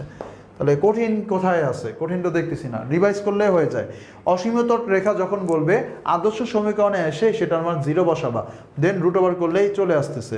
তারপরে কি আছে, তারপরে হচ্ছে এই যে আবারও সেই একই কথা, শীর্ষবিন্দু আর উপকেন্দ্র দেওয়া থাকলে 3টা ধাপে করা যায়, শেষ। তারপরে কি আছে, তারপরে আমার বলছে উপবৃত্তের উপকেন্দ্র আর নিকটতম নিয়ামক রেখার দূরত্ব, এই যে অঙ্কটা সহজ করে দিছে, নিকটতম নিয়ামক রেখার দূরত্ব বলে দিছে। তাহলে উপকেন্দ্রতে নিকটতম নিয়ামক রেখার দূরত্ব কত দেওয়া আছে, 14। তাহলে নিকটতম নিয়ামক রেখার দূরত্ব সূত্র আমরা কি হবে, এই যে এই পুরোটা হচ্ছে এ বাই ই আর এতটুকু হচ্ছে এই, তাহলে নিকটতম নিয়ামক রেখার দূরত্ব হচ্ছে এতটুকু, তাহলে এ বাই ই মাইনাস এই, এ বাই ই মাইনাস এই। এখান থেকে আমরা ই এর মানটা বসাই দিলে হয়ে যাচ্ছে, ই এর মানটা কত 3/4। সো এটা এখানে বসে দিলে এই স্কোয়ার মান পেয়ে গেলাম, আবার ই এর সূত্রে আবার এ এর মান বসাই দিলে বি স্কোয়ার মান পেয়ে গেলাম। তাহলে এবার এই দুইটা জিনিস আমার বের করা একেবারে সহজ। ওকে, তারপরে হচ্ছে আমাদের উৎকেন্দ্রিকতা বের করতে বলছে, ওই একই জিনিস। তারপরে এই যে এটা প্রবলেম সলভিংয়ের ভিতর অলরেডি দেখায় আসছে। তারপরে আমার বৃহৎ অক্ষের দৈর্ঘ্য বের করতে বলছে, 2টা উপকেন্দ্র দেওয়া আছে, বৃহৎ অক্ষের দৈর্ঘ্য দেওয়া আছে, ওই যে প্রবলেম সলভিংয়ের অঙ্কটা। নিয়ামক রেখা সমীকরণ বের করতে বলছে, একই আদর্শ ফরম্যাটে আনতে, এটা কি করতে হবে, আদর্শ ফরম্যাটে আনতে হবে, আদর্শ ফরম্যাটে এনে করতে হবে, শেষ, একই অঙ্ক সব। এটা প্রবলেম সলভিংয়ে করে ফেলছি, তো এটা তো করানোর দরকার নাই। প্রবলেম সলভিংয়ে করানো হয়েছে, এই যে একটা এইটার আমাদের প্রবলেম সলভিং আসলে 1 নাম্বার প্রবলেম সলভিং, এটা ছিল এমজেড এম প্রাইমের মান বের করা, ঠিক আছে। আচ্ছা, এরপর দেখো এই প্রশ্নটা পরাবৃত্তের উপকেন্দ্র নির্ণয় করতে বলছে, তো ওই একইভাবে বের করা যায়। আমরা 5টা প্রশ্ন করি, দেখো আরেকটা সৃজনশীল আমরা করি। দেখো এইখানে আমরা বলছে যে পরাবৃত্তের উপকেন্দ্র বের করতে, তো উপকেন্দ্রের স্থানাঙ্ক কি, এটা হচ্ছে কি x² = 4 × 1 - y, এরকম আছে 4 × 1 - y। তো আমরা এখানে যেটা করব, মাইনাস কমন নিয়ে নিব, মাইনাস কমন নিয়ে এটাকে y - 1 করব, ঠিক আছে। তাহলে এবার দেখো 4 × -1 × y - 1 লেখা যায় এটাকে, x², তাহলে এই যে -1 এটা হচ্ছে মূলত কত a। তাহলে দেখো x² আমরা যে সমীকরণটা নিয়ে কাজ করছিলাম ওইটা ছিল y² = 4ax। তো এইটার জন্য উপকেন্দ্রের যে স্থানাঙ্ক সেটা ছিল কত a0, বাট আমাদের এখন যে সমীকরণটা আছে এটা হচ্ছে উল্টা, এটা হচ্ছে কি উল্টা, উল্টা মানে কত x square is equal to 4ay। তাহলে এই x square is equal to 4a এর জন্য উপকেন্দ্রের স্থানাঙ্ক কত হবে 0, b, মানে b তো নাই এইখানে 0, a। তাহলে এইটা হবে সূত্র, তাহলে উপকেন্দ্র এর সূত্র হবে 0, a, আর 0, a মানে হচ্ছে এক্স এর ভ্যালু হচ্ছে 0 আর y এর ভ্যালু হচ্ছে a। এবার দেখো তো এক্স কি একাই আছে, তাহলে এক্স মানে হচ্ছে এক্সই, আর y কিন্তু একা নাই, y মানে হচ্ছে এবার y-1, তাহলে y-1 ইজ ইকুয়াল টু, আবার এর আবার একটা মান আছে কত -1, তাহলে আমরা এখান থেকে y এর মান পাবো -1, ওইটা হচ্ছে +1 মানে 0, তার মানে হচ্ছে কত 0, 0, এটাই হচ্ছে অ্যান্সার, এটা হচ্ছে answer 0, 0। Okay, y square is equal to px, আমি একটু দেখি অ্যান্সারটা ঠিক আছে কিনা। y square is equal to p, ওকে ঠিক আছে, কোনো সমস্যা নেই। এবার দেখো খ নম্বর প্রশ্ন বলছে যে দৃশ্যকল্প 1 এ নির্দেশিত পরাবৃত্তটি যদি 3-1, 2 বিন্দুগামী হয়, পরাবৃত্তটি 3-1, 2 বিন্দুগামী হয়, এর উপকেন্দ্রিক লম্বের সমীকরণ, নিয়ামক রেখার সমীকরণ, উপকেন্দ্রিক লম্বের দৈর্ঘ্য ইত্যাদি ইত্যাদি ইত্যাদি অনেক কিছু বের করতে বলছে। তাহলে দেখো খ নাম্বার যে প্রশ্নটা আছে আমাকে সেটা বলছে যে দৃশ্যকল্প 1 এ দেখো y square is equal to 4px। এখন দেখো আমাকে এইখানে পি এর মানটা দেওয়া নাই, পি এর মানটা বের করতে হবে, এটার জন্যই আমার এই বিন্দুটা দেওয়া আছে কত 3-2। এখন দেখো এই যে এটা 3-2 বিন্দুগামী, তাহলে 3-2 বিন্দুগামী যদি হয়, 3-2 বিন্দুগামী যদি হয়, তাহলে আমরা দেখো এটা এখানে পাস করাই দিই। দেখো এটা যখন আমি এখানে পাস করাবো, এখানে কত বসাবো -2 বসাবো ইন্টু 4 ইন্টু পি, এক্স এর যায় কত বসাবো 3 বসাবো, তাহলে এখানে 4p ইন্টু 3, তাহলে আলটিমেটলি আমরা কি পাচ্ছি এখান থেকে, এই 4 আর 4 কাটা যায়, পি এর ভ্যালু পাচ্ছি কত 1/3। পি এর ভ্যালুটা এবার এখানে বসাই দিই, তাহলে সুতরাং আমার যে সমীকরণটা হবে সেই সমীকরণটা আসলে হচ্ছে y square is equal to 4 into 1/x into x, যেখানে এই যে 1/3 এটা হচ্ছে কার মান, এর মান। এবার আমি কাজ করতে পারবো, এবার আমি শান্তি মতো কাজ করতে পারবো, কারণ আমার y square is equal to 4x এটার মতো দেখতে। আচ্ছা এবার দেখো কি কি বের করতে বলছো, উপকেন্দ্রিক লম্বের দৈর্ঘ্য। সো উপকেন্দ্রিক 1 নম্বর উপকেন্দ্রিক লম্বের দৈর্ঘ্য, উপকেন্দ্রিক লম্বের দৈর্ঘ্যের সূত্র আমরা সবাই জানি কি 4a। তাহলে এই তো বসাই দেই 4 ইন্টু a এর মান কত 1/3, তাহলে 4/3, এটাই হচ্ছে অ্যান্সার, শেষ, একেবারে সহজ। 2 নম্বর কি বের করতে বলছে, উপকেন্দ্রিক লম্বের দৈর্ঘ্য বের করতে পারেন না, সমীকরণ বের করতে বলছিল। আচ্ছা এটা যেহেতু বের করে ফেলছি, এটা বের করে ফেলছি, সমীকরণ বের করি। দেখো সমীকরণ তোমাদের পড়াইছিলাম ভাই, মনে আছে যে উপকেন্দ্রিক লম্বের সমীকরণ y অক্ষের সমান্তরাল সরলরেখা মানে x is equal to a, তাহলে অ্যান্সার কত x is equal to a।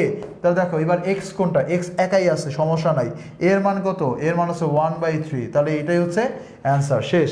তারপরে কি চাইছে নিয়ামক রেখা সমীকরণ, এবার হচ্ছে নিয়ামকের সমীকরণ। নিয়ামকের সমীকরণ কি মনে আছে, নিয়ামকের সমীকরণ ছিল x is equal to -a, x is equal to -a, তাহলে x এর মান x, এর মান -1/3, শেষ, এটা হচ্ছে একটা অ্যান্সার। তাহলে দেখো একেবারে ইজি, কিন্তু জাস্ট আমার সূত্রগুলো জানলে হলো, যারা সূত্রগুলো মুখস্থ পারে, সূত্রগুলো আমার সাথে শিখছে, তাদের জন্য এই অঙ্কগুলো বের করা কোনো সব ব্যাপারই না। অধিবৃত্তের উপকেন্দ্র 2টা দেওয়া আছে, উৎকেন্দ্রিকতা দেওয়া আছে, তাহলে এইগুলো কিন্তু আমরা পড়ে ফেলছি। তাহলে প্রবলেম সলভিং এর ভিতরে ভাইয়া এগুলো তোমাদেরকে পড়ায় দিছি, একই প্রশ্ন বারবার একই প্রশ্ন রিপিট। এত এর উৎকেন্দ্রিকতা বের করা যাবে না, 36টাকে ওই পাশে নিবা, 36 দিয়ে ভাগ দিয়ে দিবা, তাহলে আমরা এটার জন্য কি কি পাবো, দেখো 36টা ওই পাশে নিয়ে 36 দিয়ে যখন আমরা ভাগ করে দিব, 36টা ওই পাশে গেলে কিন্তু -36 হয়ে যাবে। আমি একটু দেখি যে প্রশ্নটা ঠিক আছে কিনা।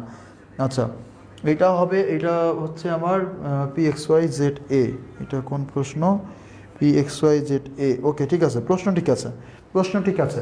তাহলে দেখো আমরা যখন ওইটা ওই পাশে যাবে তখন মাইনাস হয়ে যাবে, কিন্তু তো মাইনাস যখন হয়ে যাবে 36 ভাগ দিলে আমার হবে 4 নং 36, 4 হবে মাইনাস, আর এইটা হয়ে যাবে প্লাস, তাহলে y স্কোয়ার ভাগ হচ্ছে 9 ইজ ইকুয়াল টু 1। দেখো -36 ভাগ দিলাম, তো এটাকে সাজায় লিখলে y স্কোয়ার ভাগ হচ্ছে 3 স্কোয়ার মাইনাস x স্কোয়ার ভাগ হচ্ছে 2 স্কোয়ার ইজ ইকুয়াল টু 1। এই যে এরকম দেখতে হয়, এটা দেখতে এরকম হয়। তাহলে এবার দেখো উৎকেন্দ্রিকতা বের করতে বসে, উৎকেন্দ্রিকতা কীভাবে বের করে, আমার হচ্ছে উপরে থাকে কি বড় যোগ ছোট, নিচে হচ্ছে বড়, তাহলে আমার বড় কোনটা, এখানে 3 স্কোয়ার 9, আর ছোট কোনটা 4 ভাগ হচ্ছে কত 9 √, তাহলে √13 ভাগ হচ্ছে কত √13 ভাগ হচ্ছে কত 3, এটাই হচ্ছে অ্যান্সার, শেষ। ওকে, এবার দেখো নেক্সট কোশ্চেন, কোন একটির পরাবৃত্ত হলে mz m প্রাইমের মান বের করো। কোনটি পরাবৃত্ত হলে, পড়াইছি না আজকে একেবারে 1 number problem solving, 1 number problem solving. দেখো দেখো সব কিন্তু জাস্ট যারা যারা হচ্ছে ওই প্রথম 7টা প্রশ্ন সলভ করতে পারছো আর চিত্র দেখছো তাদের জন্য ভাই এগুলো কিছুই না। 7টা প্রশ্ন আর চিত্র দেখলে কিছুই না। আচ্ছা দেখো, এই দেখো SP/PM 1:3 হলে কি পড়াইছি এগুলো কিন্তু অলরেডি পড়াই ফেলছি। তাহলে দেখো বোর্ডের প্রশ্ন সব কিন্তু শেষই হয়ে গেছে। 7টা প্রশ্ন পড়লে বোর্ডের প্রশ্ন শেষই হয়ে যায়, কিছু করার থাকে না, বাকি থাকে না। নিয়ামকের সমীকরণ বের করতে বলছে ক নাম্বার। দেখো এখানে কি বলছে যে এত এর নিয়ামকের সমীকরণ। এখন সমীকরণটা কি আসলে, x² = -12y, তাহলে এটাকে 4 × -3 × y বলা যায় না? তাহলে এবার দেখো নিয়ামকের সমীকরণ চাইছে। ওকে ফাইন, আমরা যখন y² = 4ax পড়ছিলাম তখন নিয়ামকের সমীকরণ ছিল x = -a, এটা ছিল ভালো কথা। তাহলে এটা কিন্তু y² = 4ay, তাহলে কি হবে, y = -a হবে, শেষ। আগেটা যে x = -a হয়, তাহলে এটা y = হবে, শেষ। তাহলে চলো করে ফেলি, তাহলে অ্যান্সার কি হবে, তাহলে সুতরাং নিয়ামকের সমীকরণ হবে, নিয়ামকের সমীকরণ যারা সূত্রটা জানে তাদের জন্য এই অঙ্ক করা কোনো ব্যাপারই না। তাহলে দেখো নিয়ামকের সমীকরণ কি হবে, নিয়ামকের সমীকরণ হবে y = -a, তাহলে y = -a মানে -a প্লাস y = 3, শেষ। ঠিক আছে, এটা হচ্ছে x²/16। ওকে, শেষ।